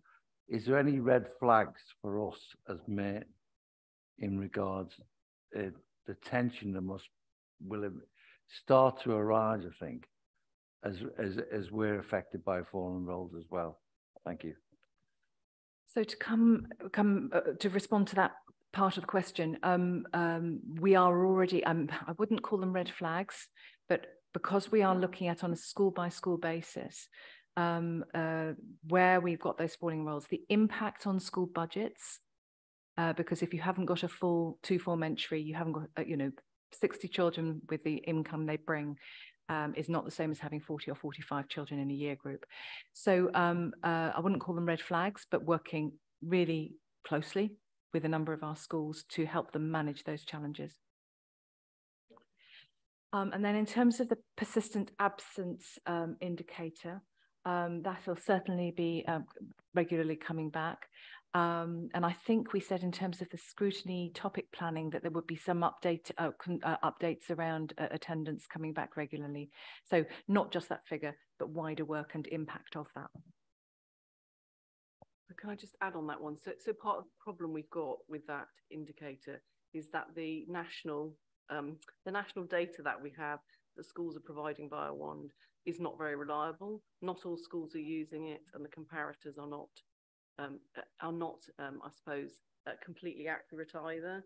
So it's getting it so that it's right, so that you've got the right data that you can look at, rather than data that I guess we're sort of getting it back and questioning whether it's right. And the DfE themselves know that. I mean, really, ideally, you'd have 100% of schools using the same system, and then you really would know how you use those comparators. So I think across London and also nationally, it's a bit of an issue in terms of getting that right at the moment. But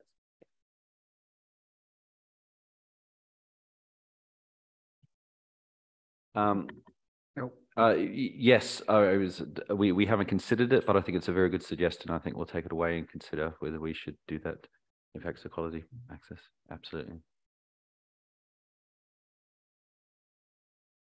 Okay, thank you. I don't think there are any other questions. And so we will leave that agenda item there and move on to our first task group to report back. But before I hand over to Councillor Kirby to introduce her task group findings and recommendations, can I just say on behalf of the panel just how much we appreciate all the time and effort that you've put into this task group, and Councillors Hall and MacArthur have also put into gathering this research on a really sensitive area, and speaking to all the people and stakeholders involved in this, and compiling it in what I thought was a well-written and easy to follow report.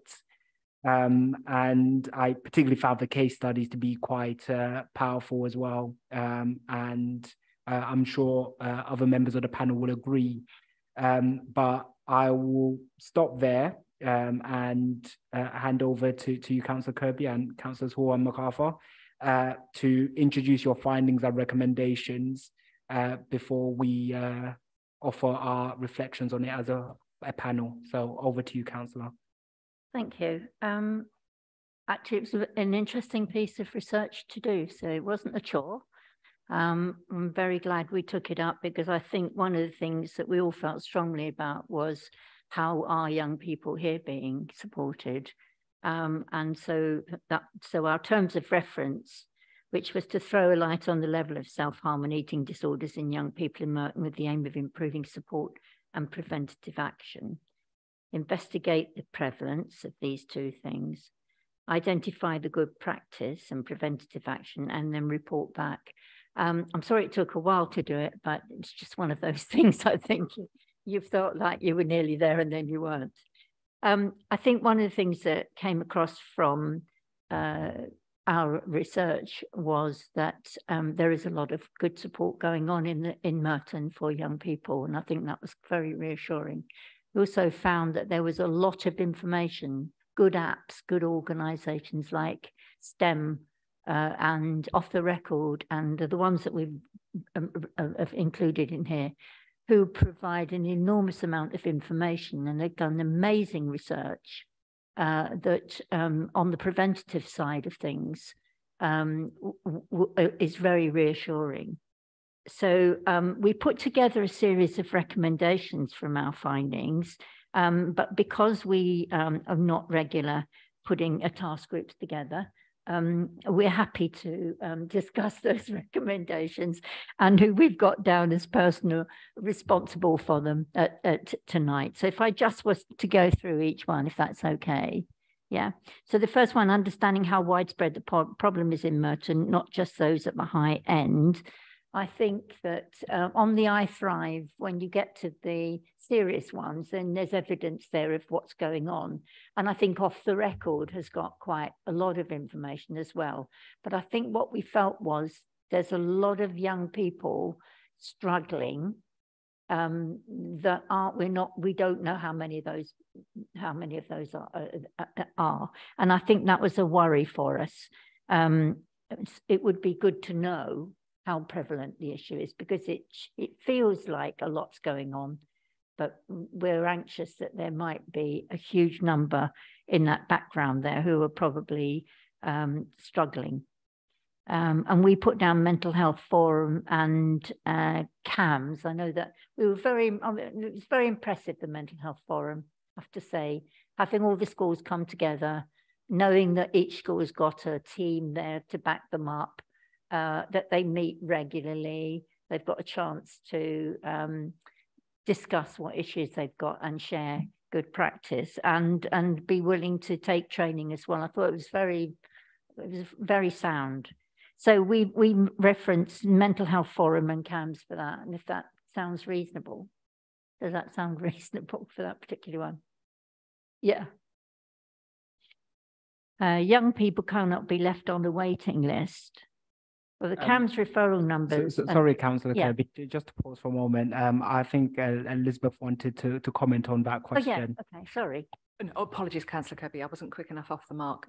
I think probably what would be helpful with some of the names on here, it may be applicable for all of these, if we just need to go back into the system and just check how we can best gather this data and where it could perhaps sit. So perhaps rather than respond to each one on by each point, is to take those back and actually have that discussion with partners in particular, because we're obviously identifying non-council colleagues as well. So if that is okay, thank you. Cabinet members about it, the recommendations put in, they were happy with our recommendation. So yeah, we're very happy for that to happen. I would just say the case studies were powerful. And then when you actually go through an individual's problems with them, I found it really quite moving, the whole thing. And I do think understanding those kind of things and having more case studies is really powerful. In the same way as the report we had earlier on, it does really kind of bring it down to earth. I think that it would be lovely if Jill and Samantha could actually have a chance to say what they felt about the task group. But just to sort of summarize, really, I think there's a lot of stuff available. The council is doing a lot, the schools are doing a lot. The community out there could do more if they knew what was available. And I think we would really like to make sure that there's widespread engagement with the local community about these issues, because it affects so many young people.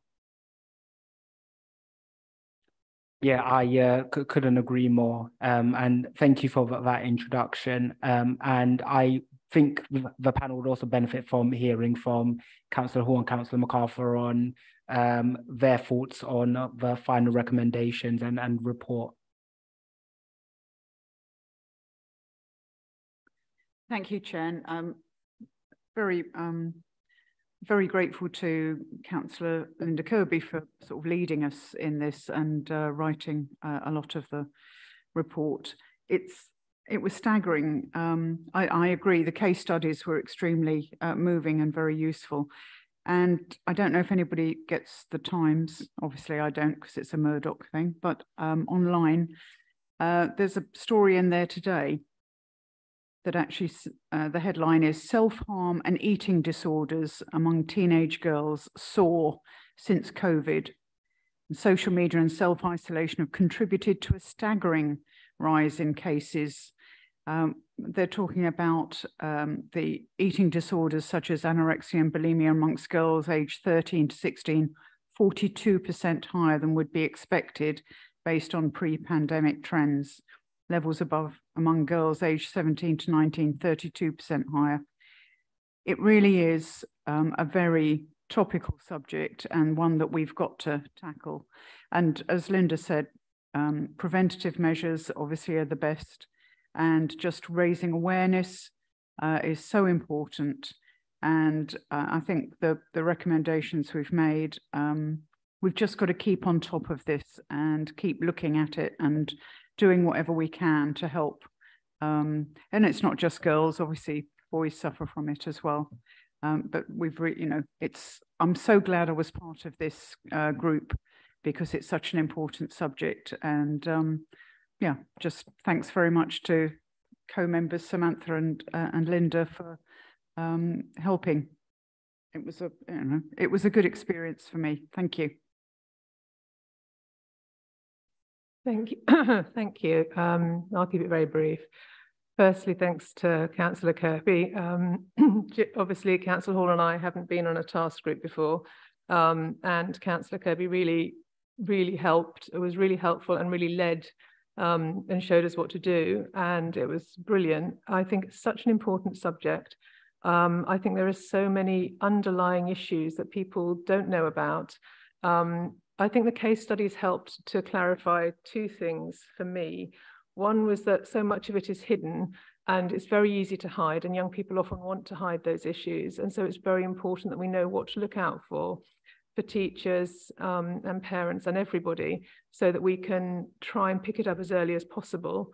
The second was that parents need help because they are on the front line dealing with these issues, and they often don't know what to do. And there isn't a right answer. Different children will need, young people will need different help. So it's very important that they have access to support so that they can support the young people. And finally, the fact that at the young people often need different help, and often when they get to the final, when they get to CAMS, when it's really bad, they only get offered one sort of help. And if they have the opportunity to go private, that's fine, but that opportunity to have different help should be available to all young people who are in desperate need of help. So those were the three things that I took from the case studies. But I just think it's such an important issue, and I'm really pleased that we looked at it. It's a huge issue. I think you could look at it for a year, more than a year, and still not have covered even a bit of it. But I hope that this will help, and I hope the recommendations will be taken up. Thank you. Thank you. And I think even with the limited time that you had to look at this, you were able to produce quite a full and informative report, I found. And so more credit to you for putting this together in a short space of time. Now, I'm going to open it up to any other panel members who would like to offer any reflections on what's in the report, on the recommendations, before we make a determination as a panel as to whether we want to move forward with these findings and take this report into the next stage. So are there any comments or feedback from other panel members?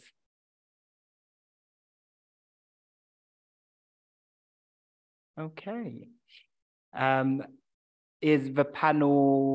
Does the panel agree that with the recommendations in this report and agree to take these recommendations forward to Cabinet? Yes, well, once they've been, it's been put into a final draft. Is it agreed? Agreed. Brilliant. That's Sure. When I think when the previous scrutiny panel looked at young people's mental health issues, and we picked up the recommendations, and it was very impressive that they were addressed, and I think that bodes well for this. Yeah, that's good to hear. And also, as a next step, now that we've agreed as a panel that we want to move forward with these recommendations, will be to go back and review them, to put them into a final draft that we then present to Cabinet. And then with their approval, we will then look at how we're going to monitor these recommendations and when to receive feedback on the recommendations that have been made, so that the panel can see what's actually resulted from this task group. And so that's what's going to happen next with this report. And once more, just a massive thank you to you three councillors for what you've done on such an important issue and such a really sensitive issue as well. Even though the numbers of children affected in Merton might not be as significant as, say, other issues, the impact it has on those individual young people is significant. And so I'm hopeful that this report can make a difference to those young people. Now, before we move on, there were two comments. Jane, do you want to go first, and then Councillor Hayes? I just thought it would be worth us just going away and having a little bit of think about the communication, because I guess it will be very different communication for parents than it might be for some of our young people. So I think perhaps think with our young inspectors participation team about the best way to communicate with young people to raise those issues and the best sort of platforms to do that. and then also think with our sort of communication team, I think that's absolutely right about how we might get those messages across, and with our partners about where we might share those if there's sort of, you know, because posters and information in places, in libraries and in centres where people go might be helpful to link into the advice that's there. Because as you say, there is lots of advice and support. It's just about making sure people know where to go to access that. And on that, and I don't mean to put you on the spot, Marky, but so if you've got nothing further to add, that's absolutely fine. But I just thought it'd be a good opportunity to ask whether what your thoughts are on that suggestion, and whether you'd like to be involved in that discussion. Thank you. I'll definitely want to get involved for sure. In terms of getting involved young people, I strongly agree with that, because obviously in a lot of communication with young people, they express their feeling that they want to get involved into decision making. They want to be accountable, and because from the young person prospect, yes, we do an amazing job to ensure that everything is in place, but is it everything that we provide, and is it tailored to the needs of the young people, or do we need a different approach in order to make sure that everyone is supported dependent on their needs and what they want at that specific time? So I really strongly believe that getting involved young people and children is really important, and in order to get to the point to fully support young people. Thank you. Yeah, I couldn't agree more. And it starts off by being involved in those early discussions rather than when something's been, you know, rolled out. And so I'm glad that with something like that, you're happy to be involved in sort of those early discussions of how we roll those advertisements out, and how we make sure it's communicated in a way that resonates. And getting other young inspectors or other young people involved would be great as well. Thank you, Marky. Councillor Hayes, your comment, and then we'll move on after that. Well, I'd like it recorded in the minutes if people agree. It's a very good example of cross-party working. That's not too controversial a thing to say. And, you know, all credit to the working group.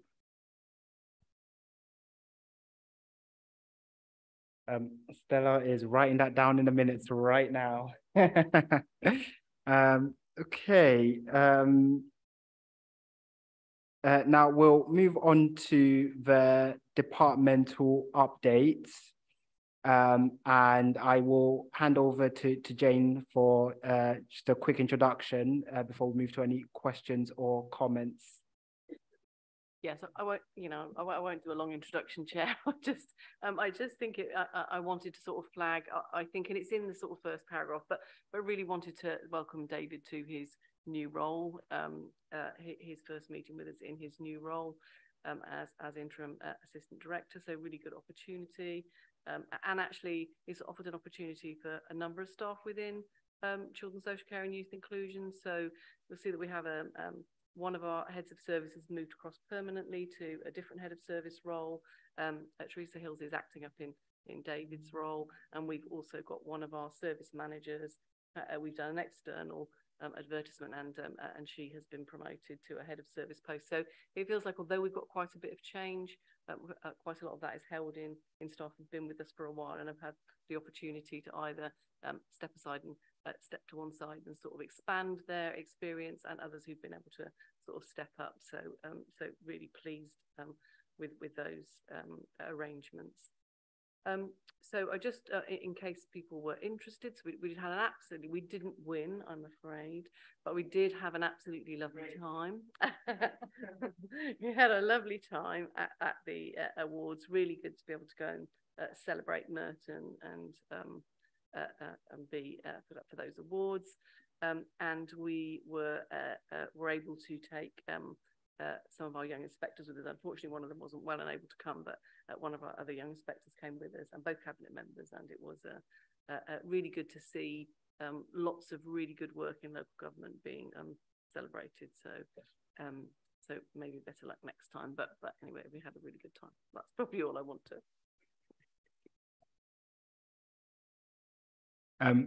Thank you, Jane. Like we said at the last meeting, they're being nominated. It was also a significant thing out of all the other local authorities, and for you to get that individual nomination as well. And so that is a win in itself. We'll take that. Yeah, welcome to your new role, David. Okay, so we'll move on to questions just because I know time is ticking on. And so do any members have any questions on the departmental update? There is quite a lot in this departmental update, and some of it was a result of the work program discussion. And so I hope members have questions. Sorry. Okay, Councillor Gould, Councillor Hall, and do we have a third question? Councillor MacArthur.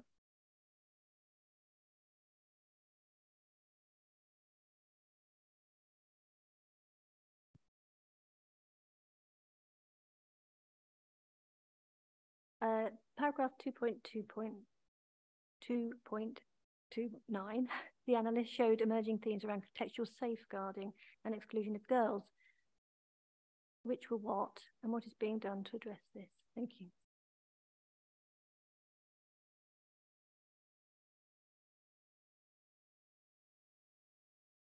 Thank you. I'm referring to paragraph 227, which says that there's a recognition that more needs to be done for children in special schools. I was just wondering what's been identified as the solution. What are you planning to do, especially for children in special schools? Thank you.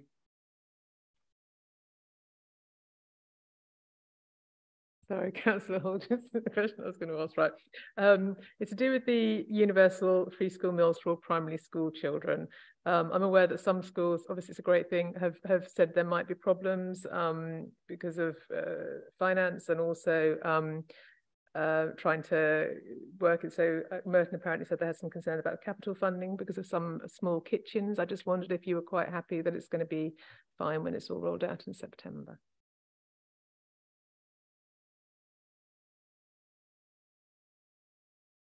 To come to those questions, and I might just need clarity about the second one around special, Councillor Hall, the one around special schools, but exclusions and girls.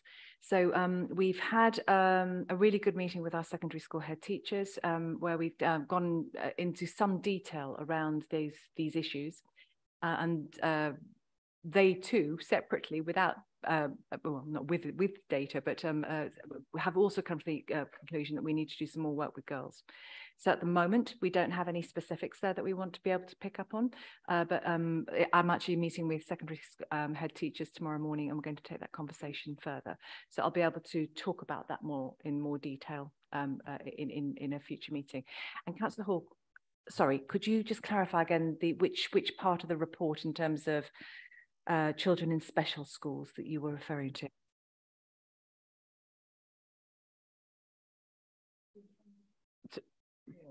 It's point 227 on school attendance, yes, and focusing on children, well, special schools, yeah. So apologies for that. I was too busy thinking about the previous question. So this is a very sort of bespoke package of support and working with our special schools to look at the issues that the children in those schools are facing. You'll be unsurprised, I'm sure, to hear that a number of those issues are based around emotionally based school avoidance and the impact of the pandemic. So work with those individual schools, work around individual young people, and really sort of working on a very bespoke level is what I would say. So free school meals. So as it's a 1 year funding in the first instance, we're not going to be undertaking any capital. So it would be working across kitchens. If it's a small kitchen, it might be that some of that will be supported by a nearby school with a larger kitchen. So we're not anticipating there being an issue with the rollout of it. I think that's partly because we have a lot of our schools are part of a sort of centrally coordinated catering contract, and so that has made that easier working with the contractor. So at the moment, we're hopeful it should be fine in September, in answer to your question.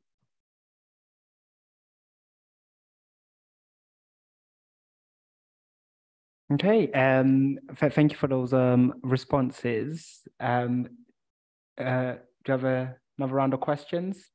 Okay, Councillor Charles, Councillor Gould, and then I have a question.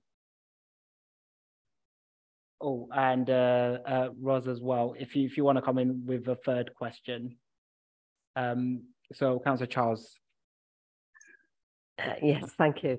Yeah, I'd like to ask a question. It's a supplementary question in a way about the special schools.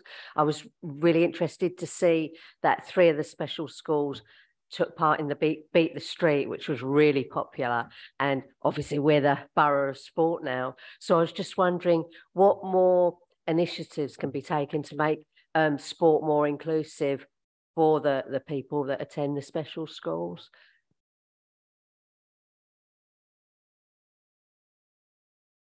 And Councillor Gould, your question. 2.44 with reference to the dependency on high-cost independent schools remaining a significant issue. Are there plans for another additional special school? I've heard maybe in Morden Park. Is that a possibility? Thank you.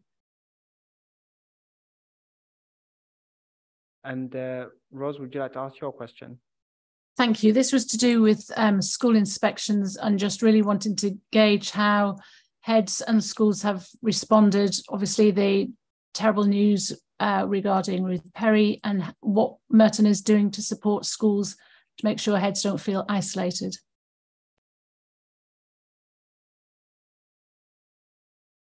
Thank you, Ros. Over to you, Elizabeth. So the inclusivity of sport in our special schools and more opportunities there. I think I would want to say that this is absolutely the top of everything that we are thinking about in terms of the borough of sport. I would want to mention 2 things that that are happening. First of all, the Merton School Sports Partnership, which works with schools across the borough, is planning for, has planned and will continue to plan for events and competitions that ensure that our children and young people with special educational needs and disabilities have the opportunity to participate in events amongst themselves, but also across schools further abroad. I would also want to just say that in terms of our special schools, as you know, 2 of them are outstanding, Perseid and Cricket Green. And so the work that they do as outstanding schools to increase the opportunities for children and young people, they are there, and I know that they will continue to look at those. Thank you. And shall I just come to the wellbeing for heads and then come back to you, Jane, in terms of the special school plans? Ros, thank you very much for that question. Absolutely at the top of our agenda as well. When the news emerged about the very tragic death of Ruth Perry, head teacher of a primary school near Reading, this was a topic of conversation that was significantly discussed at our strategic head teacher forums. So we do in Merton have very good and strong relationships with our head teachers. So we were very pleased that actually that rose straight to the top of the agenda and we were able to talk about it immediately. Those forums for head teachers are and will continue to be very important forums where this issue will be addressed. There are more specifically some activity that we are undertaking. So for our new head teachers, we've got a package of support in place, which includes mentoring, coaching, a strong package of CPD. So for our new head teachers, you know, when they come into this role, it's a big step up from deputy head to head. And so we've got to really pay particular attention to those. But I would also want to say that as a local authority, we are reaching out to all of our head teachers. So above and beyond our school improvement strategy, our senior officers from across the education and early help division are meeting. We're gradually getting around to all our head teachers to have wellbeing visits and conversations.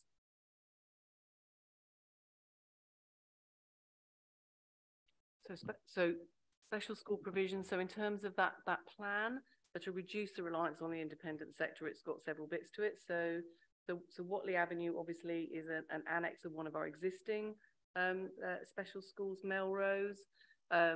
We've expanded the additionally resourced provision. We have a plan to expand Pasade further. So definitely building on the provision we've already got. And then as part of our safety valve plan,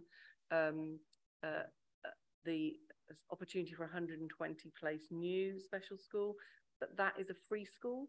So that process is led by the DFE because it's a free school, and the site for that school has not been finalised yet. It's obviously quite difficult finding an appropriate site, but for what is quite a large school and needs, you know, quite a specific bit of land. So we're still working on that but the DFE lead on that because they will have to, you know, finance the building and the purchasing of the site. So.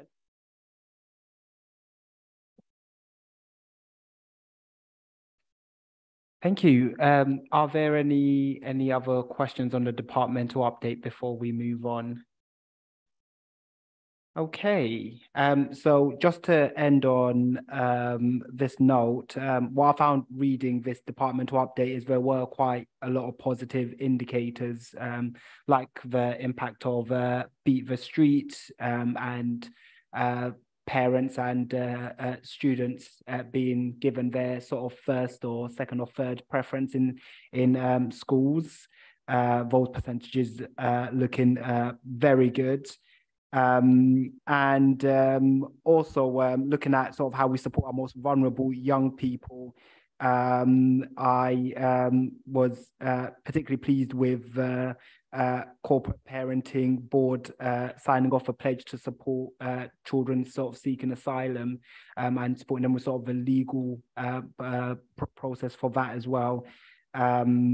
I think, you know, we should be doing what we can to support all of our young people, and seeing something like that in the departmental update, especially the day after World Refugee Day as well, is a really positive step.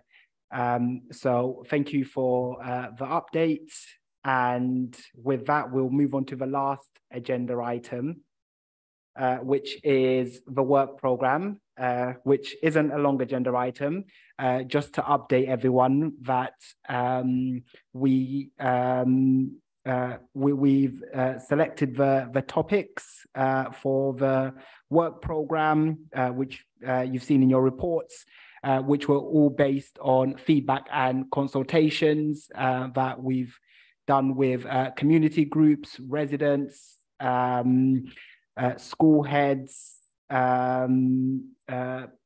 local adventure parks, and the work program we've put together has been based on their priorities and the areas that they think we should be focusing on as a panel. And on that, I'd just like to thank again, you know, Stella, Elizabeth, Sukpao, Toby as well, for helping to organize those meetings. And so I feel we've got a good work program with a variety of areas to look at for the rest of this year.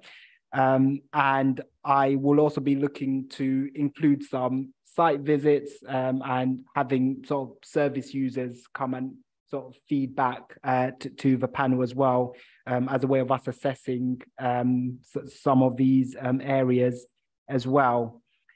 So I hope everyone's had a time to look over the work program. And if there are any sort of questions or any contributions, I'm just going to open it up for that. Councillor Kirby. I'm really sorry I missed the discussion around this, but I know you've got your work program there, but would it be possible to include, I'm very happy to do it, is to have a task group around female genital mutilation? I don't think there's been a prosecution recently, is there? I can't believe in the number of schools that we've got in this borough and the number of young women that there aren't children in our schools who've been mutilated. I just can't believe it. When I was teaching in Wandsworth, I had on a Friday morning, a group of Somali women would come in, and the whole purpose of it really was for us to share what procedures there were in the school with them, and then to sort of embrace their culture. So it's to make them feel welcome, but then also to let them know what was going on in the school. So we would do things like behavior management program and stuff like that. And one, the woman who was our interpreter, she said to me, ask them about female genital mutilation, Linda. And I did, and all 14 women around the table had been mutilated. And we had a discussion around it, and they all said that it was cultural for them to have at least 4 children, otherwise they weren't seen as kind of failing the system, really. But none of them would want their children to go through that. And it is there, it's out there in our society. We have a number of children from communities where this is condoned. And it is illegal in this country, but I don't think we've had any prosecutions that I'm aware of. And I would really be interested to find out, what's going on, what schools are doing, what research is happening with this. So obviously, I'm happy to do the work on it. So I'm not asking anyone to pitch it unless they want to, but I just think it's a really important issue. I mean, it's taboo, and it's happening.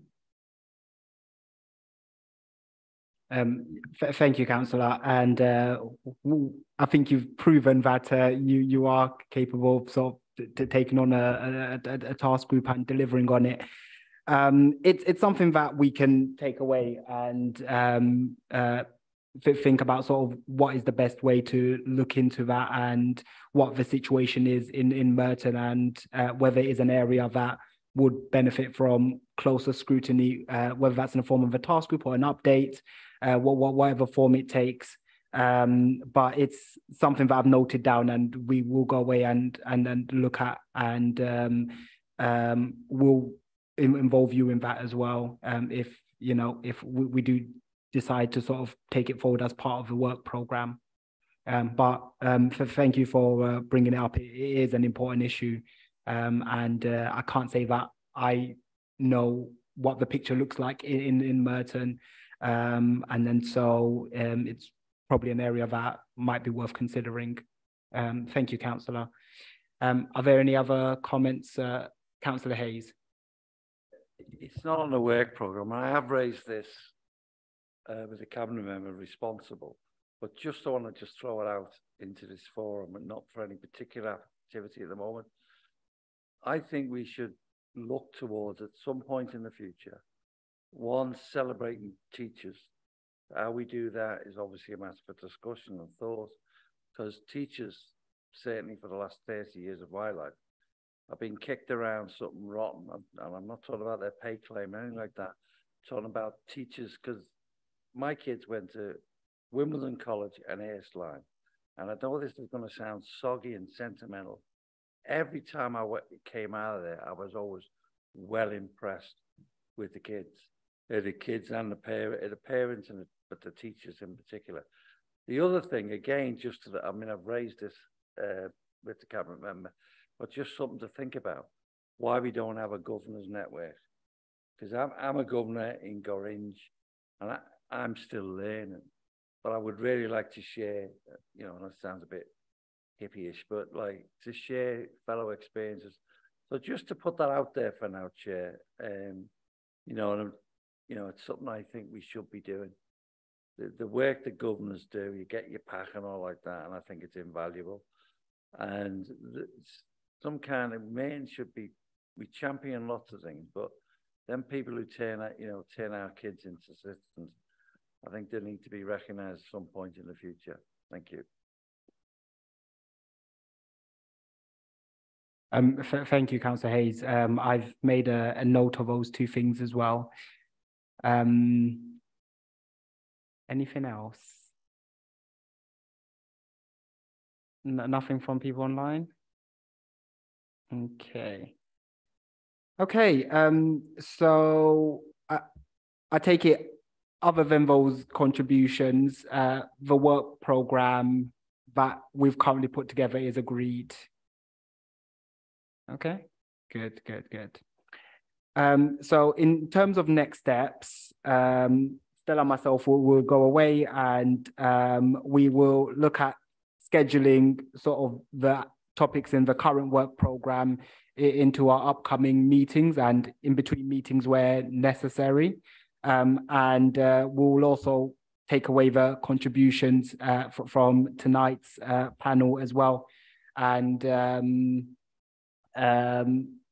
sort of feedback as and when topics on the work programme come up. So that concludes the work programme. And before everyone packs away, I just wanted to end on one last announcement. And that is, I'm sure some of you in the room will already be aware, but this is Stella's last panel. And so I just wanted to say, well, one of the things about having such a talented scrutiny officer is other employers want to take her away.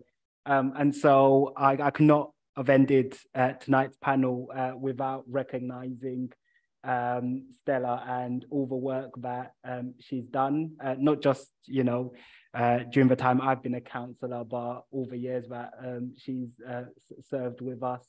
And I'm sure everyone in the room will agree that we do wish you well with the new role, but we are sad to know that you'll be leaving us soon. But I want to thank you for all the support you've given me since I started, and all the support you've given colleagues around the room, your fellow colleagues as well. And we're sure you're going to do really well in your new role, and please do stay in touch. Thank you. Yeah.